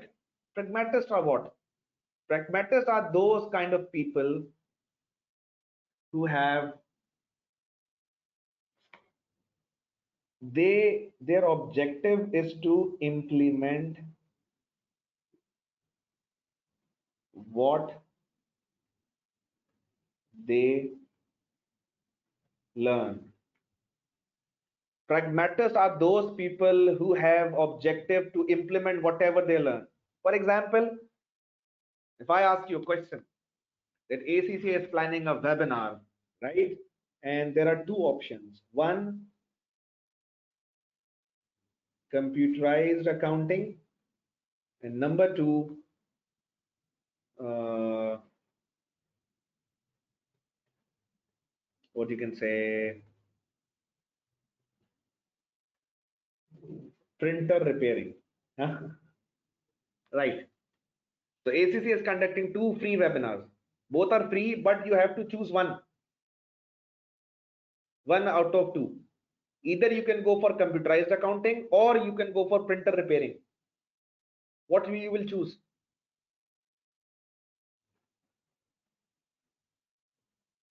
Just write answer one or two. You don't need to write the whole computerized accounting or whole printer repairing. Just write one or two. And I want answer of this from everyone. It's very important. What do you want to learn? Computerized accounting or printer repairing? We are planning it's just an example, huh? Almas might be hearing it and saying what Farooq is saying over the two students. We are not planning to have any webinar for this. It's just an example.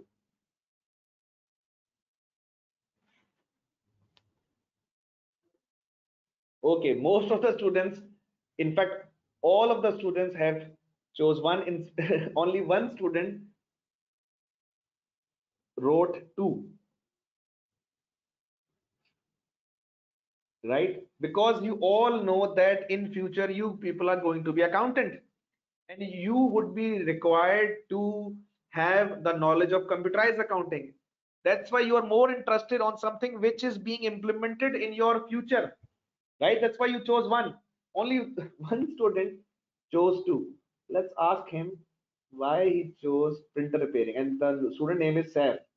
Saf, can you please tell us why you chose one? Sorry, why you chose two?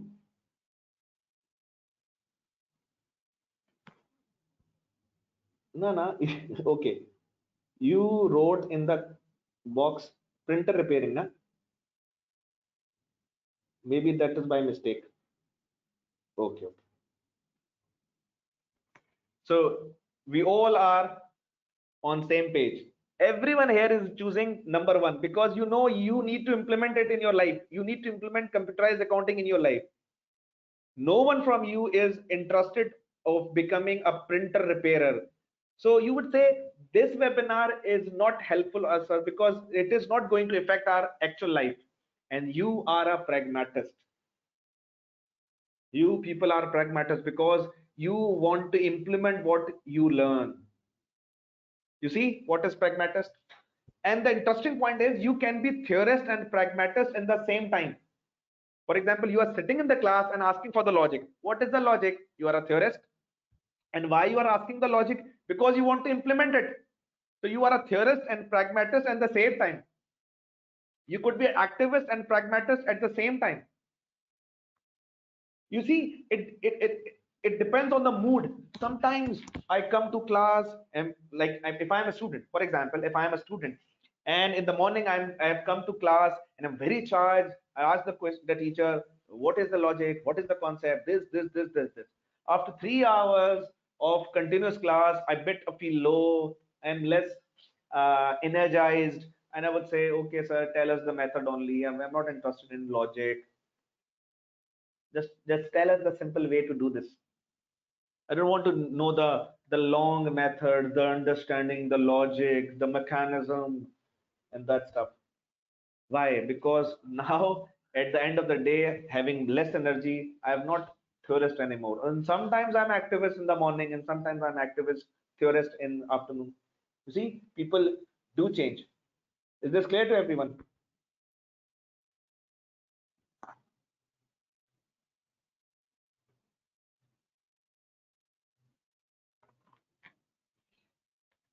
Great. I think we better take a break here, right? And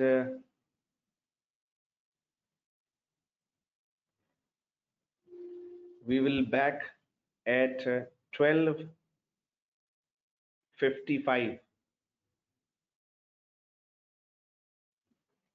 12:53,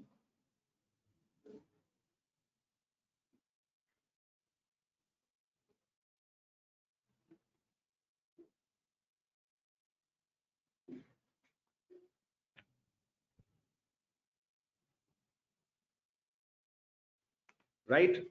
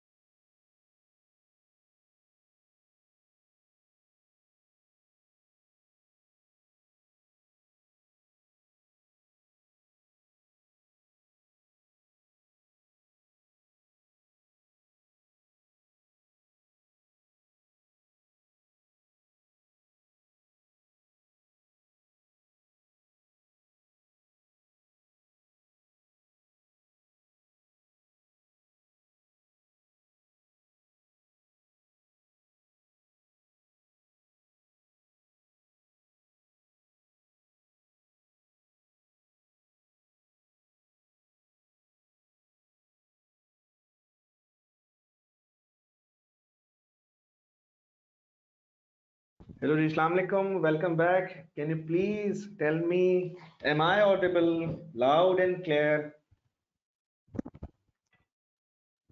Hello, hello, hello, everyone. Am I audible to you? Okay, G. Thank you very much. Let's have a start. And the next chapter we're going to explore is performance appraisal. Yes, you remember when you were in school, good old school days. You had test, you had quizzes, final test. Why they had all these things? Any opinion? Why schools used to have tests? What is the purpose of test?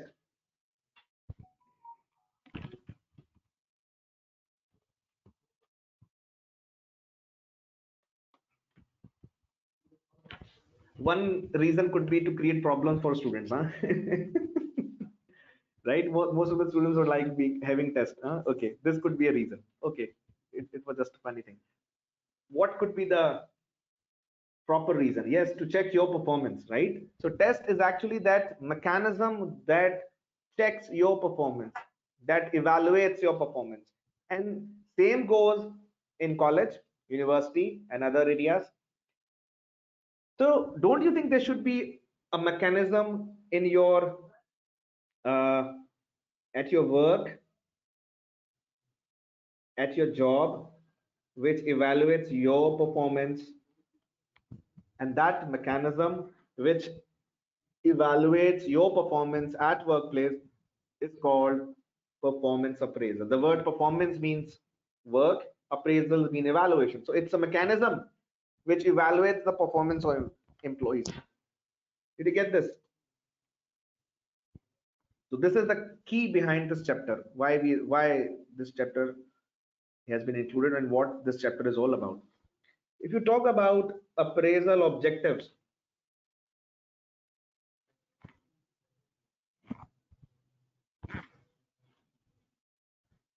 if you talk about appraisal objectives, right? What are the objectives of appraisal? First objective of appraisal is what to do, right?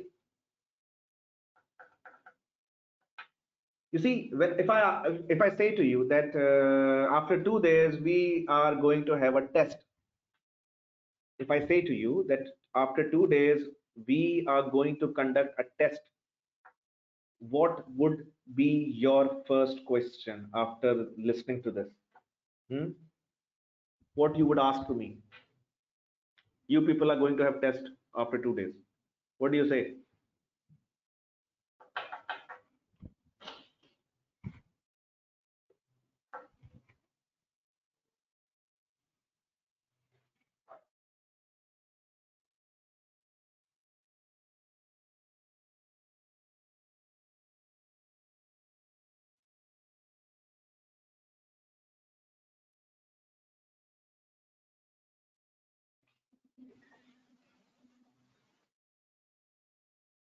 Okay, test of which topic? Somebody wrote topics. Somebody wrote what will be in the test. Somebody wrote need time for revision. Somebody wrote what is to be included in tax. What will be asked? Ask you to provide the areas. Yes, it means that you want to know what to do. You see? So performance appraisal. When we hire employee and on day one we tell them that you will be analyzed on the basis of how much cooperative you are, and you will be analyzed how much punctual you are, and you will be analyzed how much creative you are. So actually we are telling him what to do, right? So whenever we hire someone and on the first day one, on day one we tell them you will be need to be cooperative and punctual, you will be tested on it. In other words, I'm saying what to do. So this is the objective number one of appraisal, to tell employees what to do, right? Number two we have got is key results.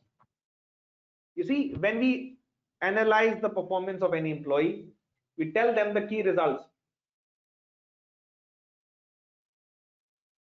what kind of results we are expecting.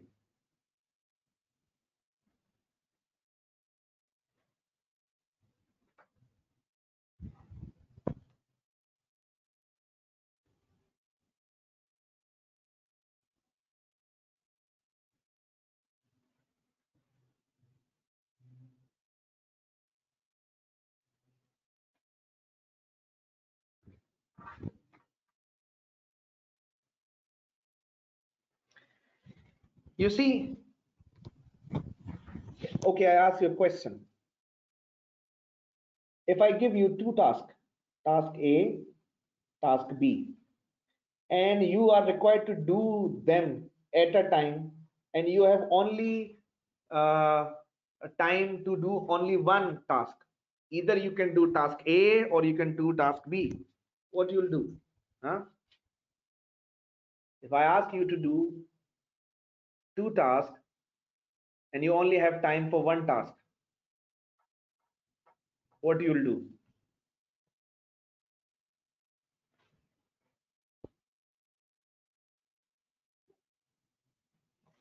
Okay, the student wrote which is more important. Yes, you'll ask the priority, sir, what is the priority of these tasks? And I'll say B is more important, then you will do B. So you need to know what are the key results we are looking for, right? Next, why do we do go for performance appraisal? That is compensation level. You know, performance appraisal gives the result of employees, their performance, so that we can set their salary and other benefits according to their performance. The salary level, the benefit level an employee receives should be equivalent to the performance, and that performance we evaluate through performance appraisal mechanism, right? So this is what you need to do. Next is promotion. We need to take promotional decisions. Whom should be promoted and how to decide this? Of course, the performance. Your decision of performance should, your decision of promotion should be based on performance. And next is training and development needs.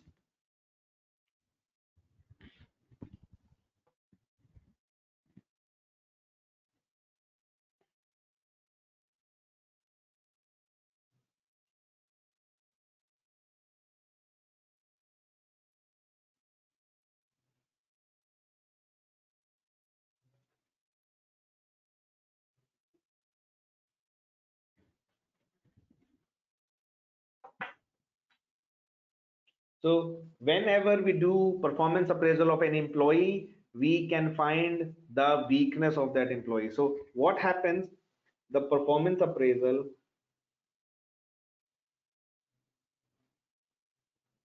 identifies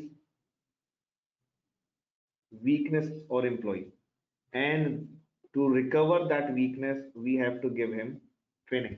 So performance appraisal helps us to identify weakness, and proper training should be given according to that weakness, right? Next, what we have process of appraisal.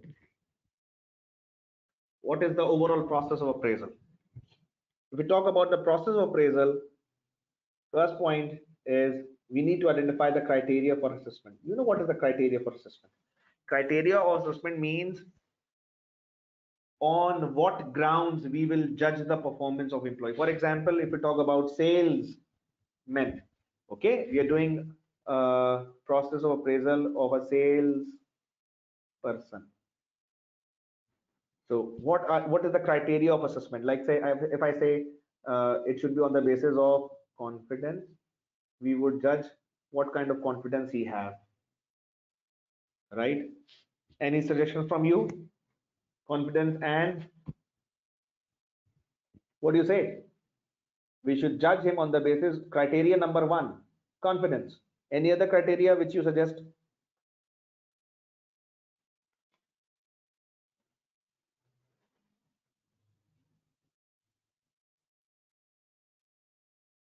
Motivation, how motivated he is towards his job, that was given by student. Persuasion skills, that was given by a student. Very good, you people are going good. Persuasion skills.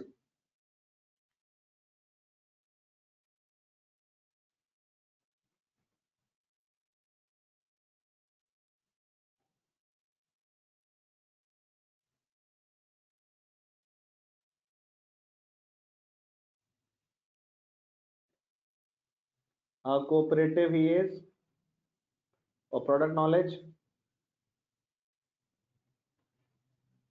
how much product knowledge he or she has, right? So these are the criteria on which we will judge someone's performance. So the first point, the first step of performance appraisal is tell the employee the criteria of assessment. Number two, you need to prepare an appraisal report. What is an appraisal report? Actually, you remember that your performance report when you were in school, you were in college, huh? How many marks you have scored, obtained marks, total marks, grades, right? A plus, and all that stuff. That test report is actually your appraisal report, right? That shows your performance. And number three, which we need to do here is appraisal interview. What is appraisal interview? You remember that PTM, parent teacher meeting during your school days? What was the objective of that PTM? If any one of you can elaborate shortly. What was and what is the objective of PTM? Parent teacher meeting. I'm talking about parent teacher meeting.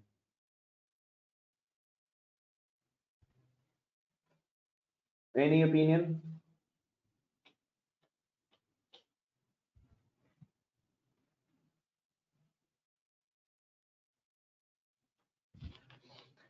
Okay, ji. Student said, let parents know about the progress of their children. Okay, let progress. Right? What happens? Can the objective of the PTM so your parents can know the level of performance. But if you are working in an organization, you are grown enough, you don't need your parents to be there. So what they do, they call you for an interview. And in that interview, they show you your appraisal report and tell you and give you feedback about your appraisal report.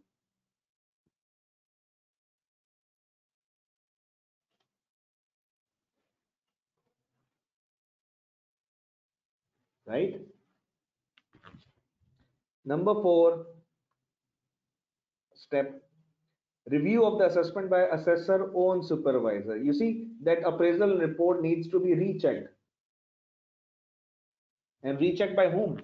To be rechecked by the supervisor of the person who is doing your appraisal, right? The person who is doing employees appraisal is the one who makes this report. This report needs to be rechecked by the supervisor of appraiser. You know, there are two people, appraiser and appraisee.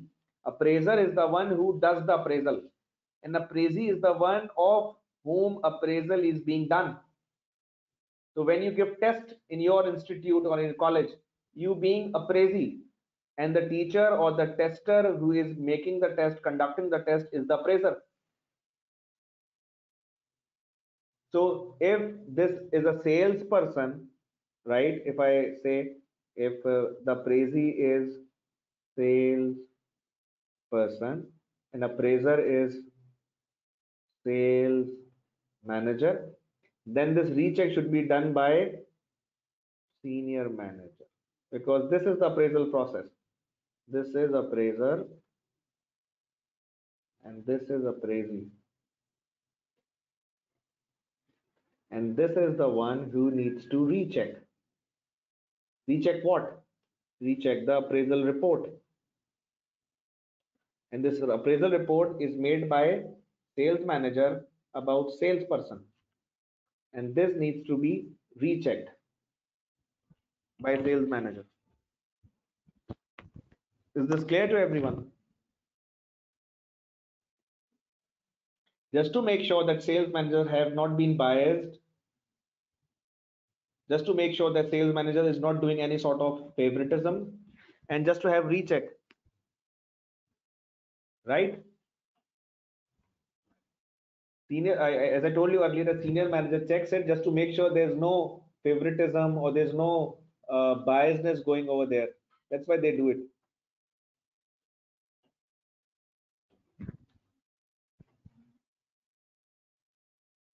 right?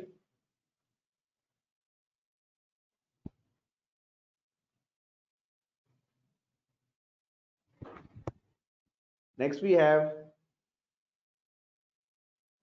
preparation of and implementation of action plans.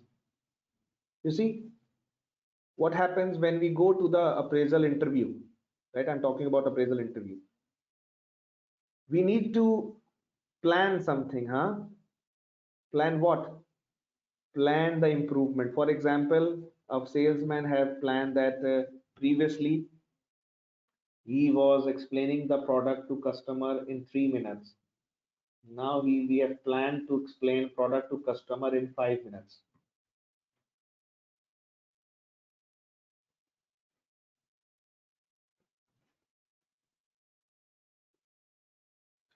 Right? Previously, we were having a discussion with customer. The salesperson was explaining the product to customer for just 3 minutes. Now they are focusing on 5 minutes.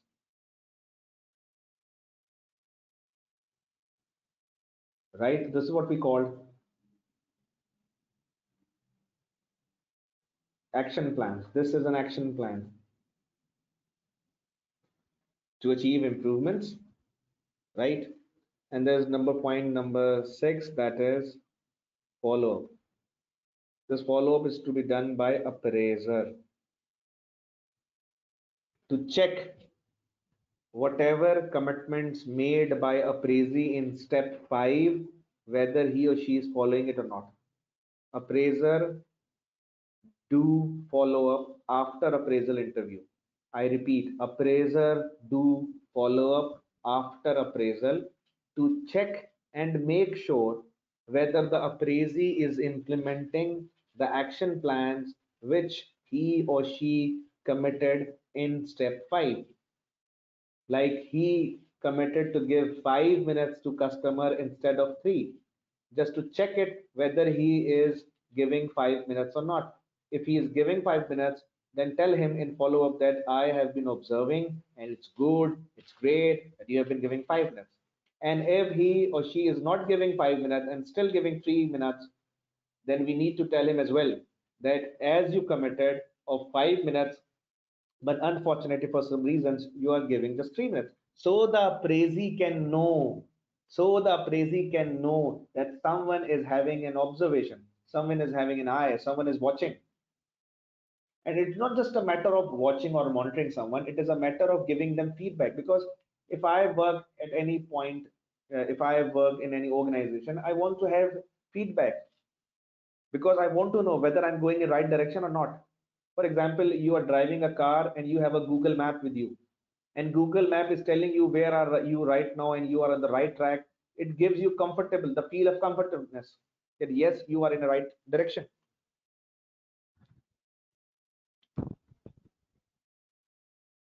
right?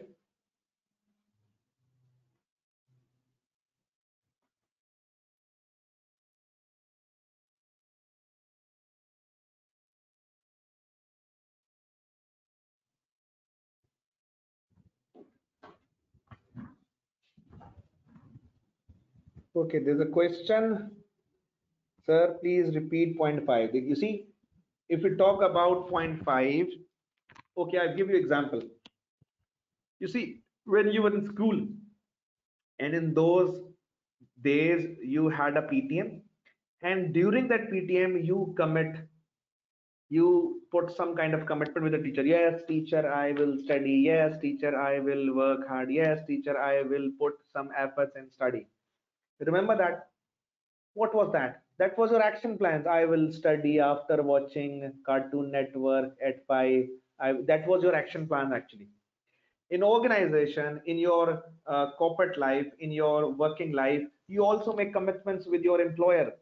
I will do this, I will do this, right? So you are a salesperson. Previously, you were giving 3 minutes to every customer while explaining the product.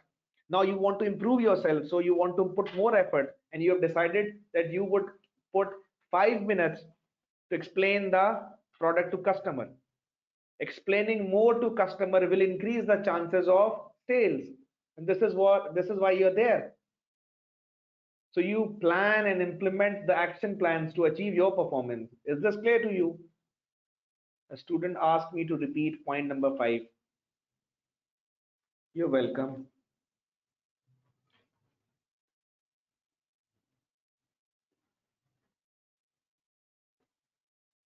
Okay, the next we have types of appraisal. There are many types of appraisal. There are many ways an appraisal can be done. First is self-appraisal. You know what is self-appraisal? Self-appraisal is all about being self-responsible, huh? Right? We want to make sure that all our employees are enough mature, enough uh, they have enough sense of responsibility that no one is going to come for me. I have to improve myself. You know, and what it saves the time of the supervisor. You know, the easiest student, who is the easiest? The one who wants to study. I know who is the most difficult student. I think I would say they are impossible students who do not want to study, right? So there we need to create the sense of responsibility among employees, and if we have been able to create it, then what it will be called? It's a self-appraisal process. But the problem with the self-appraisal is uh, sometimes we commit mistakes which we don't know that this is a mistake, right?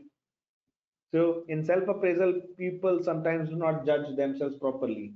And I would say, being a human being, uh, people don't realize their own mistake, including me, right? If you talk about me and all people, usually people do not look upon their own mistakes. They always, somebody said that we are the best lawyer for ourselves and the most cruel judges for others, right? We find problems in others, even if it is a slight problem, and we never find problems in ourselves. So sometimes what happens when you do self appraisal, you don't find a problem in yourself, but there are problems, right? Number 2 is upward appraisal. You know what is upward appraisal? I give you example, huh? For example, there is an appraisal going. I give you example. Sales manager is doing appraisal of sales person. In fact, example should be like the senior manager is doing appraisal of sales manager, right? Let's re-elaborate. Senior manager is doing appraisal of sales manager. And in this case, first tell me who is the appraiser in this case?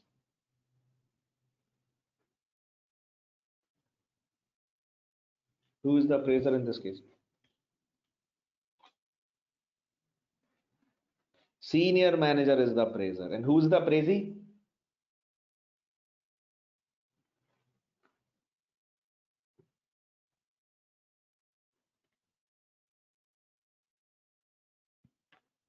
Sales manager, right? Good. Now, what is upward appraisal? I'll tell you the upward appraisal. The senior manager asks salesperson about sales manager. I repeat, the senior manager asks salesperson about sales manager. The senior manager will take the opinion of salesperson about the performance of sales manager, like how much cooperative sales manager is, because sales manager will always be cooperative with senior manager. There is no point. He is his boss. If we want to judge the cooperativeness, I repeat my words, if we want to judge the cooperativeness of sales manager, we should ask his level of cooperativeness from salesperson, because everybody is cooperative with their boss, right? The one who is actually cooperative is the one who is cooperative with their subordinates. If you are cooperative with your subordinates, then actually you are cooperative. And if you're cooperative with your boss, It's normal. You have to be. You got this point?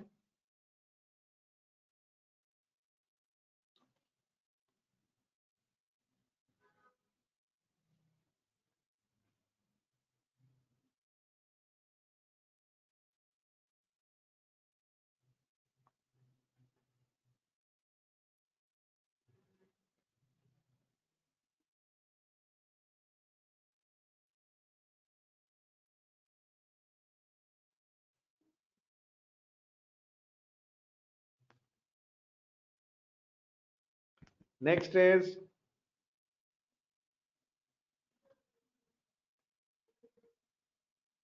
customer appraisal. You know what is a customer appraisal? When you ride on Uber, huh? After Uber, they ask you for rating, huh? Star, star one, 2 star, 3 star, 4 star, 5 star, right? That rating given by the customer to Uber about the ride, about the rider is an example of customer appraisal, right? Can anyone of you give me the example of customer appraisal?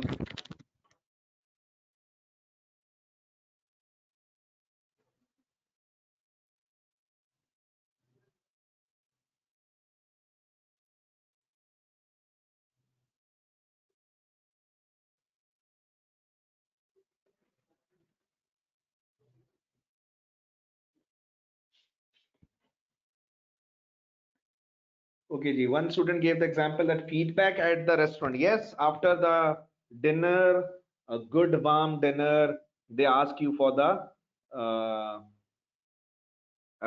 appraisal, the feedback. How was the hygiene? How was the taste? How was the service? How was the delivery? How was the presentation?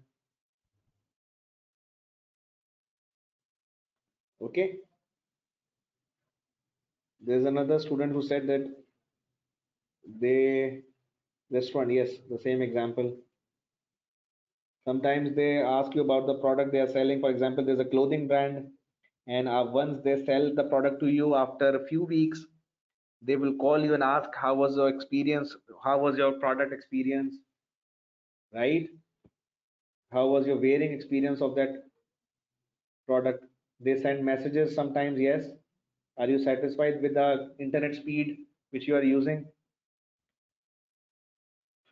And I expect from all of you to send me a feedback on the WhatsApp group, right, about the experience of this webinar.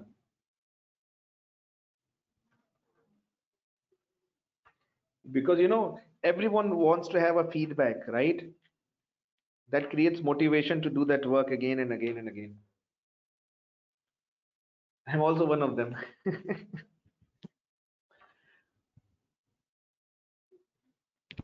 Okay, Ji. Next we have appraisal interview.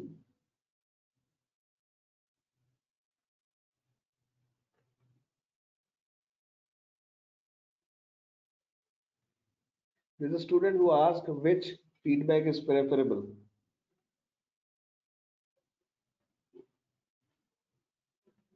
Customer 360 or upward. Obviously, all feedbacks are good, whether it is uh, customer appraisal or 360-degree or upward appraisal. All kinds of feedback are good because they are from different perspective. You see, when you use OLX app, right? There are people who put ads on it, and there are some intelligent people who give the ad of the product with multiple pictures from different dimensions. The more pictures you have of that product, the easier for you to take the decision. So when you take uh, feedback from different perspective, right, you get it more beneficial, more meaningful. So all from all perspective. Next, appraisal interview. How to do appraisal interview? First, you prepare your interview. What to prepare? You need to look for the sample, sorry, for the appraisal report. So before going for appraisal interview, both appraiser and appraisee should read appraisal report, right? Number two, you do interview of the appraisal report. And please listen to employee appraisee. Because what happens during the interview, sometimes what happens, I would say most of the times, the appraiser keep on saying, keep on talking, do this and this, you could be better like this. Come on, man, this is the appraisal of that person. Please let him speak, let him identify his problems, let him identify his issues. It is a collaborative process. This is not a charge sheet. This is not something uh, to show the problems. This is something to solve the problem. You're not supposed to just show the problems. No, no, no, no. You're supposed to solve them, right? So this should be the approach of the interview. And then, of course, ask for a commitment. As I told you earlier, in previous example, you committed instead of 3, you would give 5 minutes. Your workings were 9 to 5, now your working is 9 to 6, so you can handle customer more efficiently, more sales, better performance. This is how you should be doing the work. You see the gain commitment. And of course, follow up.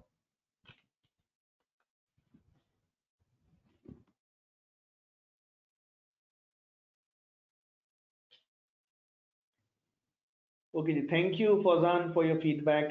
I hope I'll help you out in future as well, right? In next 2 days, inshallah ta'ala, I will try to keep up the things more smooth, more useful, inshallah. Okay, Ji. As far as follow-up is concerned, this is something which we already discussed. And can you please tell me who will do the follow-up? Appraiser or appraisee?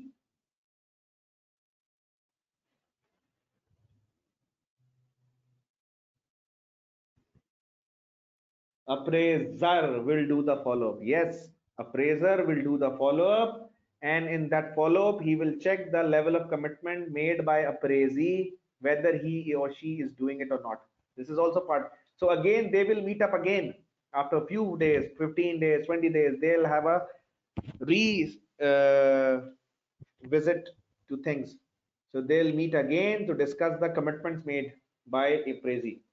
I hope this is okay and serves the purpose. And in that uh, meeting and afterwards, this is called feedback. Feedback is very important. Keep on giving feedback individually or collectively, because what happens when people are doing some work, they need to know where they are leading. As I told you earlier, a few minutes back, I gave the example of Google Map. If you are having a Google Map in your car and you're going to some new direction or new location, have you not seen that area? You need constantly Google Map, huh? And Google Map tells you that you are going in right direction. Yes, Farooq Mirza, you are going in right direction. You see, so when you're going in right direction, it helps you out.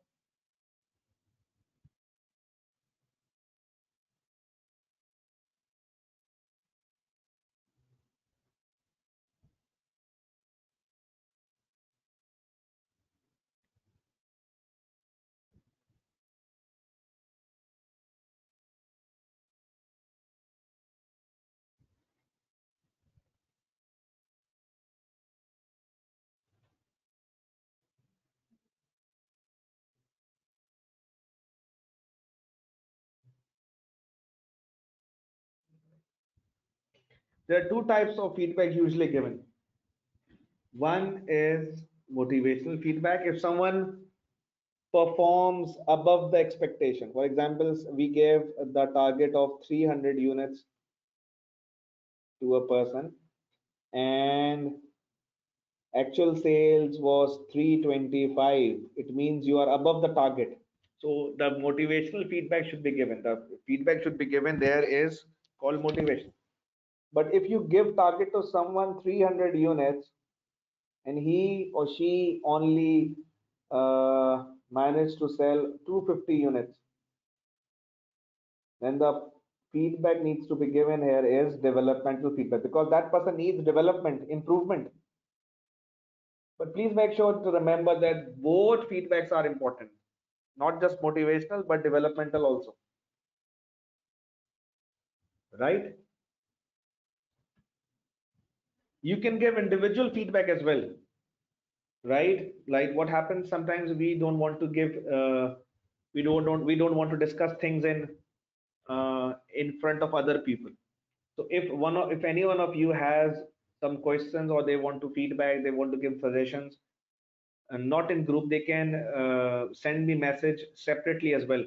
So you can send me messages individually or separately if you want to discuss something which you don't want to discuss in front of others, so that we can make sure that to help you out in your particular way, right? Like I remember there is a student who asked about that, what was that point,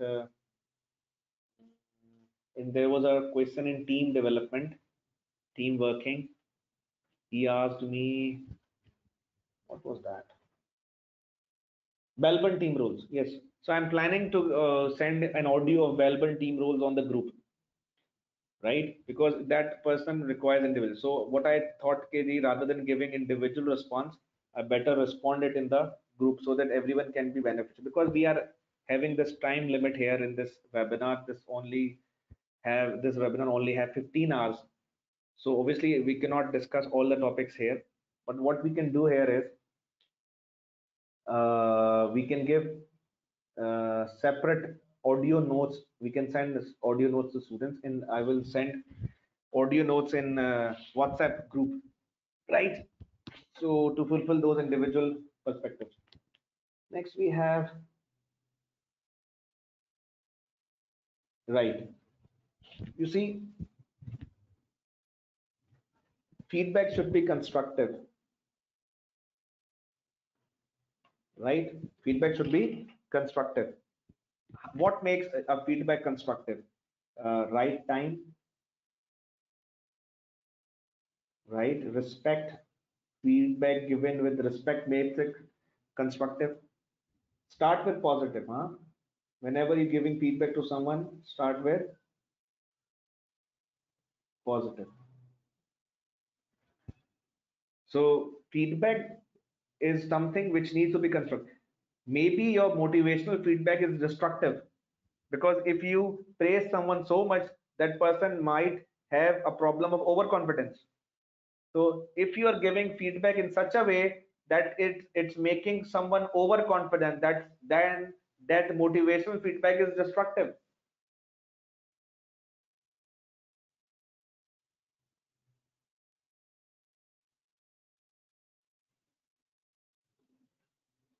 Okay, there's a student who's asking about detail note. You're talking about the notes of new chapters included in F1? Actually, Sanjana, if I don't spell it correctly, sorry, if I don't correct. No. You talk, okay, I'll send it by today evening, inshallah. Just remind me on the group if I forget. I will send the detailed notes of new topics by today evening. I request you just give me a reminder, because you see, uh, as we are having online class of other sections, which I'm the regular batches I am teaching, there is so much traffic on WhatsApp these days. So many students. So sometimes what happens that teachers misses a WhatsApp a message. So in this case, give me a pardon for that. Okay, Ji, the next chapter or today's last chapter we're going to start, that is organization structure,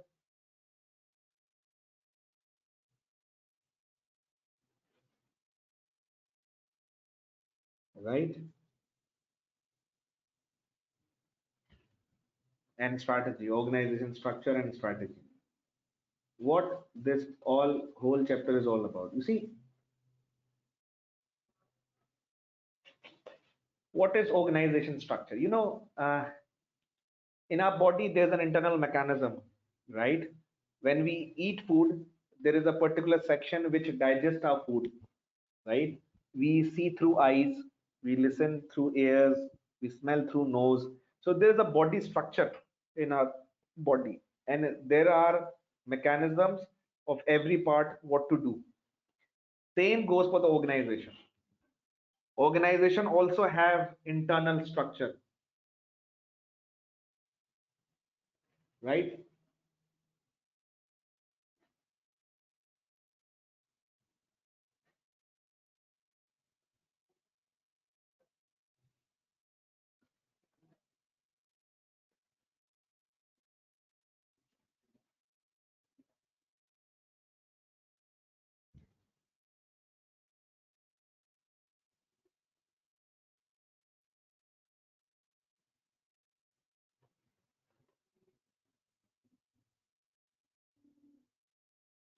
Okay, I've sent you the WhatsApp number. You can send a message, then I'll send the WhatsApp group link, right?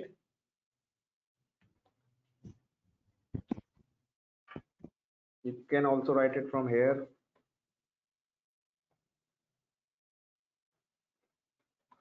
This is my WhatsApp number. You can send messages on it so we can have notes sharing there. Okay. Okay, ji. We're talking about organization structure. So organization structure is the internal mechanism of an organization, system, work, procedures, and all that stuff. Right? The first structure is we're going to explore is Mintzberg structure. Mintzberg was a theorist. And he gave us this structure, and this structure is all about what he suggests was what kind of organization structure we can have. This is the suggested structure. First, we have someone, Mintzberg says strategic apex. What is strategic apex? The one who makes policy, right? Whoever is making the policy. For example, whoever makes policy in Honda when and how the electrical vehicles need to be made, when Honda should come under the business of electrical vehicles, how Honda should come, what will be the policy of Honda regarding electrical vehicles. So whoever is making this policy is the strategic apex of Honda, right? Whoever is taking this decision can be considered as the strategic apex of Honda. If we talk about the middle line are the one who implements those policy made by strategic apex. They make sure that these policies are being followed by others. And then the operating code is the one who actually follows those policies made by strategic apex. So strategic apex, the makers of the policy, middle lines, the implementers of the policy, the operating code, the followers of the policy. And during this whole process, there should be someone who help you out technically, right? From legal, it could be from legal perspective or technical perspective. So those who help us out in the whole process, there should be someone of expert of that particular field, that is a technical perspective, technical structure. And there should be someone who can help us out in support stuff. For example, someone who makes tea in canteen is actually doing a supporting activity, right? So these are the 5 areas which an organization should have in a structure. Any question in this regard?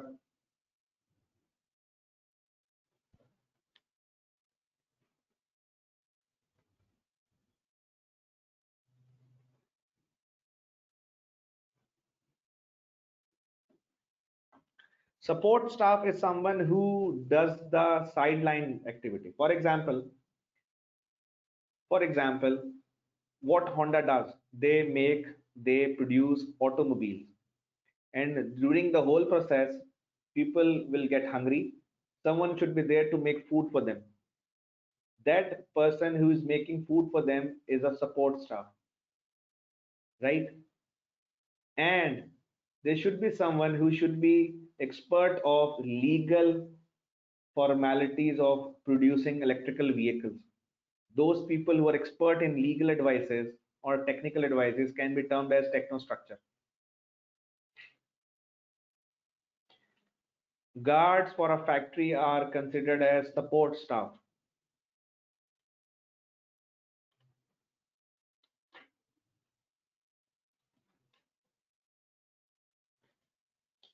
Suppose I'm teaching in a college. Let's say I teach in Tabani School of Accountancy, right?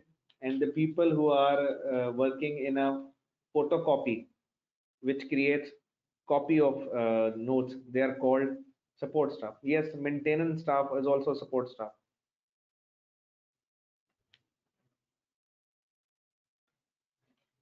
Those who are selling stationery at an institute are also considered as support staff.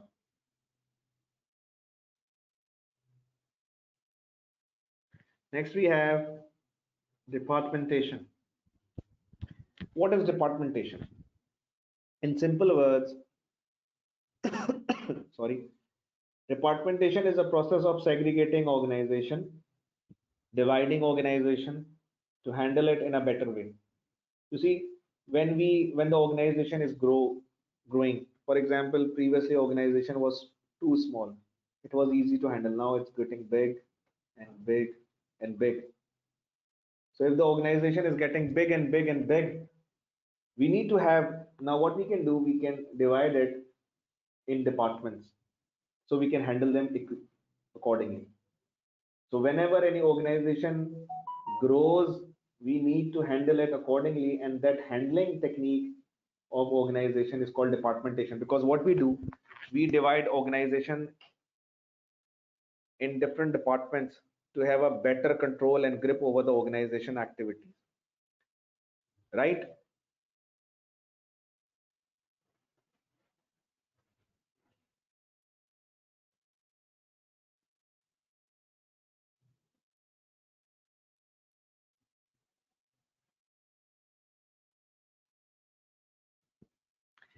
And if we talk about organization departments, we can create departments on the basis of number one, functional. Let's say when we say sales department, when we say production department, when we say purchase department, what is it? It's functional departmentation.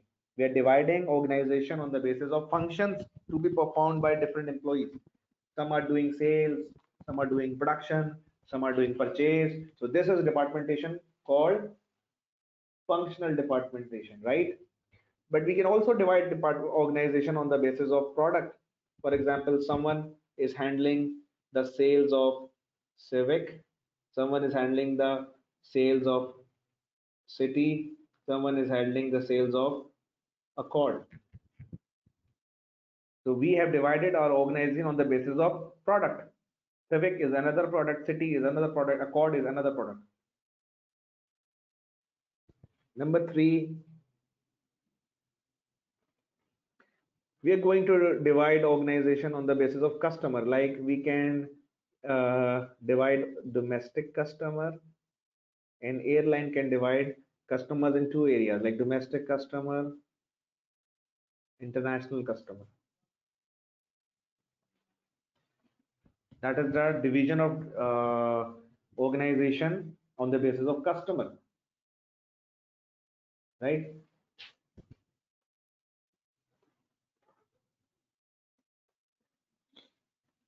And we talk about geography. We can have different departments on the basis of geography. Like we can have a branch at south, at north, right, at west. So when we divide organization on the basis of geographic areas, south, northwest, this is an example of geographic departmentation, right? Okay, if I ask you a question here, if we divide our organization on the basis of, I give you an example and ask you a question.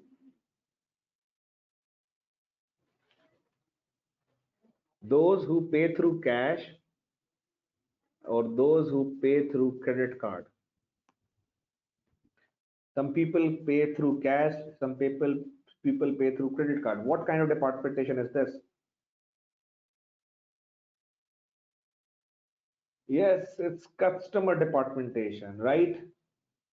Okay.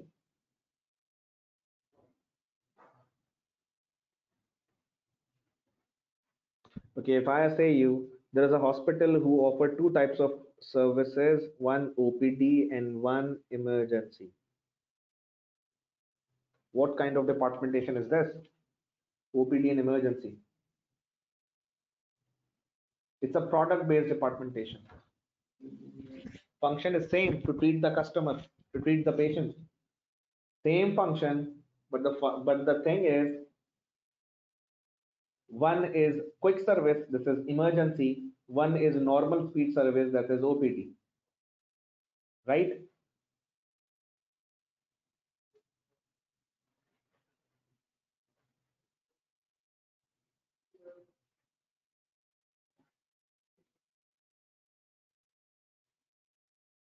Okay, if I make two WhatsApp group, one is based on Pakistan, one is Middle East, and one is Europe. If I make three groups of students, one for Pakistani, one for Middle East, one for Europe, what kind of departmentation is this? Yes, it's geographic, right?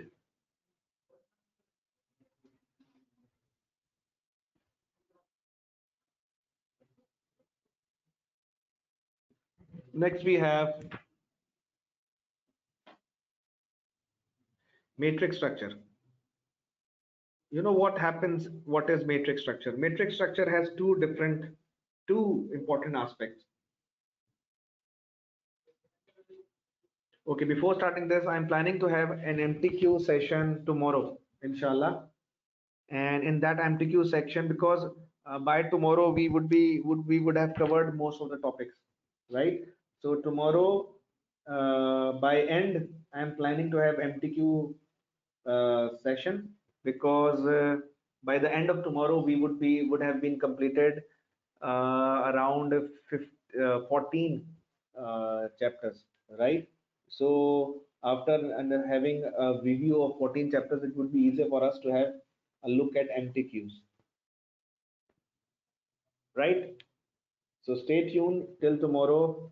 We'll have an MTQ session.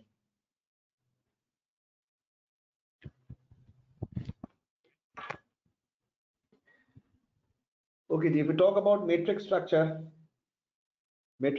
has two significant element. One is they make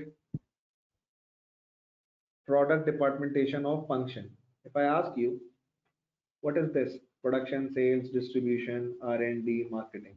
What kind of departmentation is this? Yes, it's functional, right? So matrix structure has two important elements. Number one, it's it uses functional departmentation, right? One point.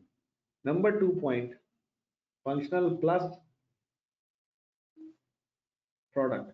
Functional plus product. If you ask, this is product A, product B, product C. To make it more meaningful, let's give name.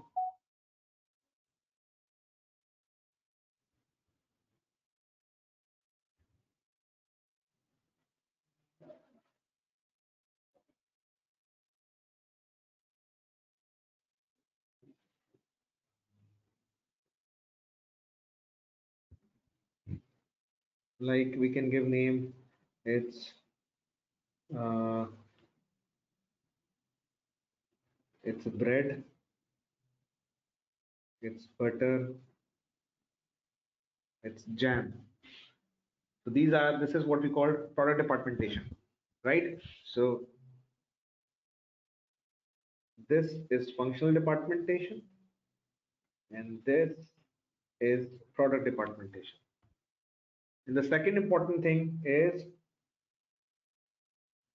dual reporting structure. You see, this is a person, Mr. A, who is reporting to finance department head and jam department head. So he is reporting in two different directions with two different people. This is what we call dual reporting structure, right? This is what we call dual reporting structure. So matrix organization has two different perspective. Number one, they have functional department plus product department, and they have a unique thing that is called dual reporting structure.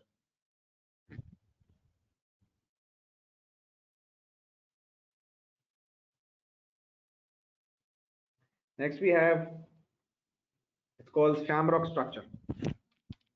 Shamrock structure says if you want to manage organization in a better way, you better have four departments. One, professional core. Professional core are those people who are essential for the success of organization. You cannot survive without them. They are very core, essential to the organization. And there are some self-employed professionals who telecommute. They change themselves from one organization to another organization, right? They work in one organization, then another, then another. And there are some contingent workforce which we hire on the basis of need. You can also call it jobless structure because we call them, we get them, work from them whenever it is needed. And there are some customers. You see, when you go to restaurants, there is a self-service option, and the customers do the task of waiter. So as a customer, when you think task of waiters, you're actually doing it yourself. You see the this structure was given by Handy, right? So Handy says that if you want to have a effective organization, you can draw up like this, right? Then there's a concept of span of control. What is span of control? Span of control refers to the number of subordinates directly reporting to an officer. Span of control is number of subordinates reporting directly to a superior officer. So if it is lesser number of people, for example, 5 people are reporting, right? Or there are 10 people are reporting. If you compare 5 with 10, then would say 5 is narrow, 10 is wide. But if you are comparing 10 with 15, then we would say 10 is narrow, 15 is wide. So if you are having lesser number of people reporting, that is called narrow span of control. And if you are saying that more people are reporting, then it is called wide span of control. Then there's a concept scalar chain. What about scalar chain? Scalar chain refers to the number of hierarchical level. How many organization level you have, right? For example, if I say this is an organization, how many hierarchical levels it has? 1, 2, 3, 4, 5. So you would say scalar chain of this organization is 5 because there are 5 hierarchical levels there. But if there are higher number of hierarchical levels, let's say 6, as compared to lesser number of hierarchical levels, that's 4. We would say if you have higher number of hierarchical levels, this will be considered tall organization. But if you have lesser number of hierarchical levels, that would be called flat organization. You got this point? The higher number. Yes, delayering is again a part. I give you the example of delayering.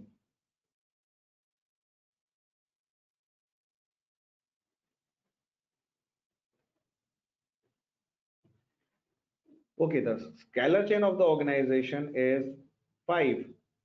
But when you delayer, check, I'm removing the layer.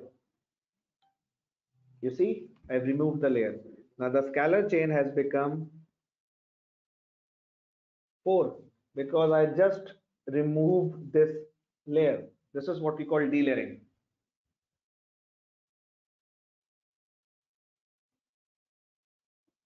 You got this point?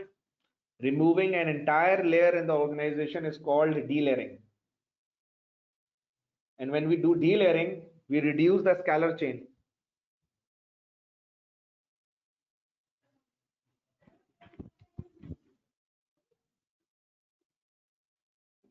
And there's a question from Abdul Rahman. I didn't get your question, Abdul Rahman. Can you please re-elaborate?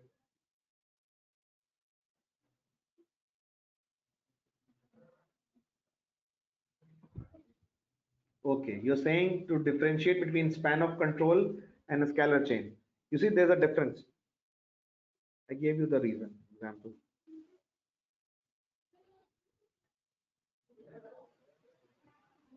There's a difference. Scalar chain is the levels of hierarchy, and span of control is the number of people reporting. How many people are reporting to someone is span of control. How many, like this is A, and there are three people reporting to A. A is the boss, B is reporting, C is reporting to him, D is reporting. We would say span of control is 3. But as far as scalar chain is concerned, it is the level 1, 2, 3, 4, 5. So we say scalar chain is 5. Is this okay with you? Span of control refers to the number of people reporting, and scalar chain refers to the level of hierarchies in the organization.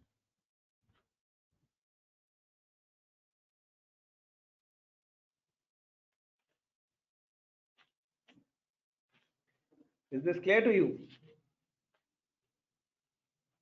and others?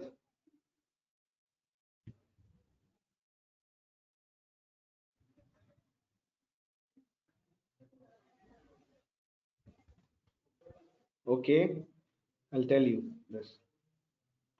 We can also say that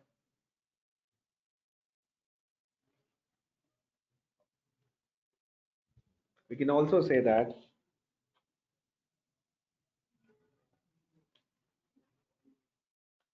when a scalar chain is tall, you have narrow span of control, and when a scalar chain is flat, you have wide span of control. This is what you're asking, right? When the scalar chain is tall, you have narrow span of control. When your scalar chain is flat, you have wide span of control, right? This is it. I hope this serves the purpose.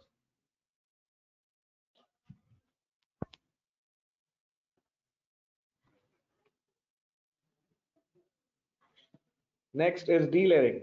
As I told you earlier, delayering is the process of removing the layer in an organization. For example, organization have 1, 2, 3, 4, 5 layers, right? So if you remove one layer,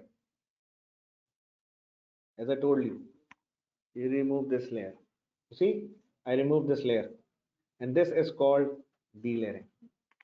Because there was a layer, I removed it. Why do we do delayering? What are the reasons? Number one, it could be because of information technology. Cashiers are removed with ATMs. If this is the case, this is information technology. Or empowerment, because what happens when we do delayering, the juniors are empowered. What happens if we remove layer number 3? Then the power of layer number 3 will go to layer number 4. And of course, its economy, lesser number of employees will result economy. And its fashion, or what it's point number D, fashion in the sense, because nowadays, do you think, have you seen that we are having these days we are having driverless cars? People are so energized, and they are so much, what you can say, astonished to see driverless cars. You see, when you remove all the drivers in the Uber, this is what we call delayering. If in future Uber and Kareem offer you services with driverless cars, that will be become the part of the fashion. Everyone will be excited to have this. And the last point from today's session is centralization and decentralization. You know what is centralization and decentralization? Centralization is something when senior managers keep the authority of decision making. So decision making authority is with senior managers. They decide what to be done in the organization. But if you talk about decentralization, decentralization means that decision making authority has been given by senior managers to junior managers, right? So when senior management give a decision authority to junior manager, this is called decentralization. And then when they keep this authority to them with themselves, this is what we call decentralization,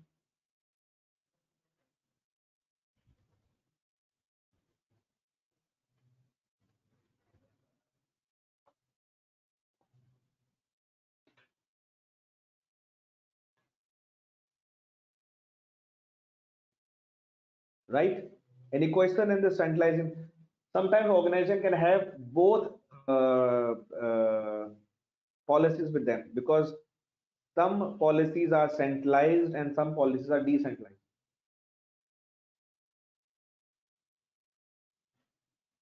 Okay, ji, any question in this as we have reached the end of the session? Thank you very much for being with us. I hope this is beneficial for you. We'll meet tomorrow, inshallah, with day 4. There's a question, and that question is, I read out that question.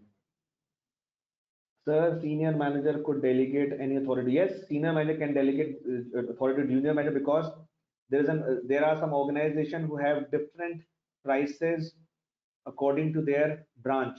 Every branch have different pricing policy, and senior managers have given authority to branch manager to decide the pricing policy according to the people living around the branch.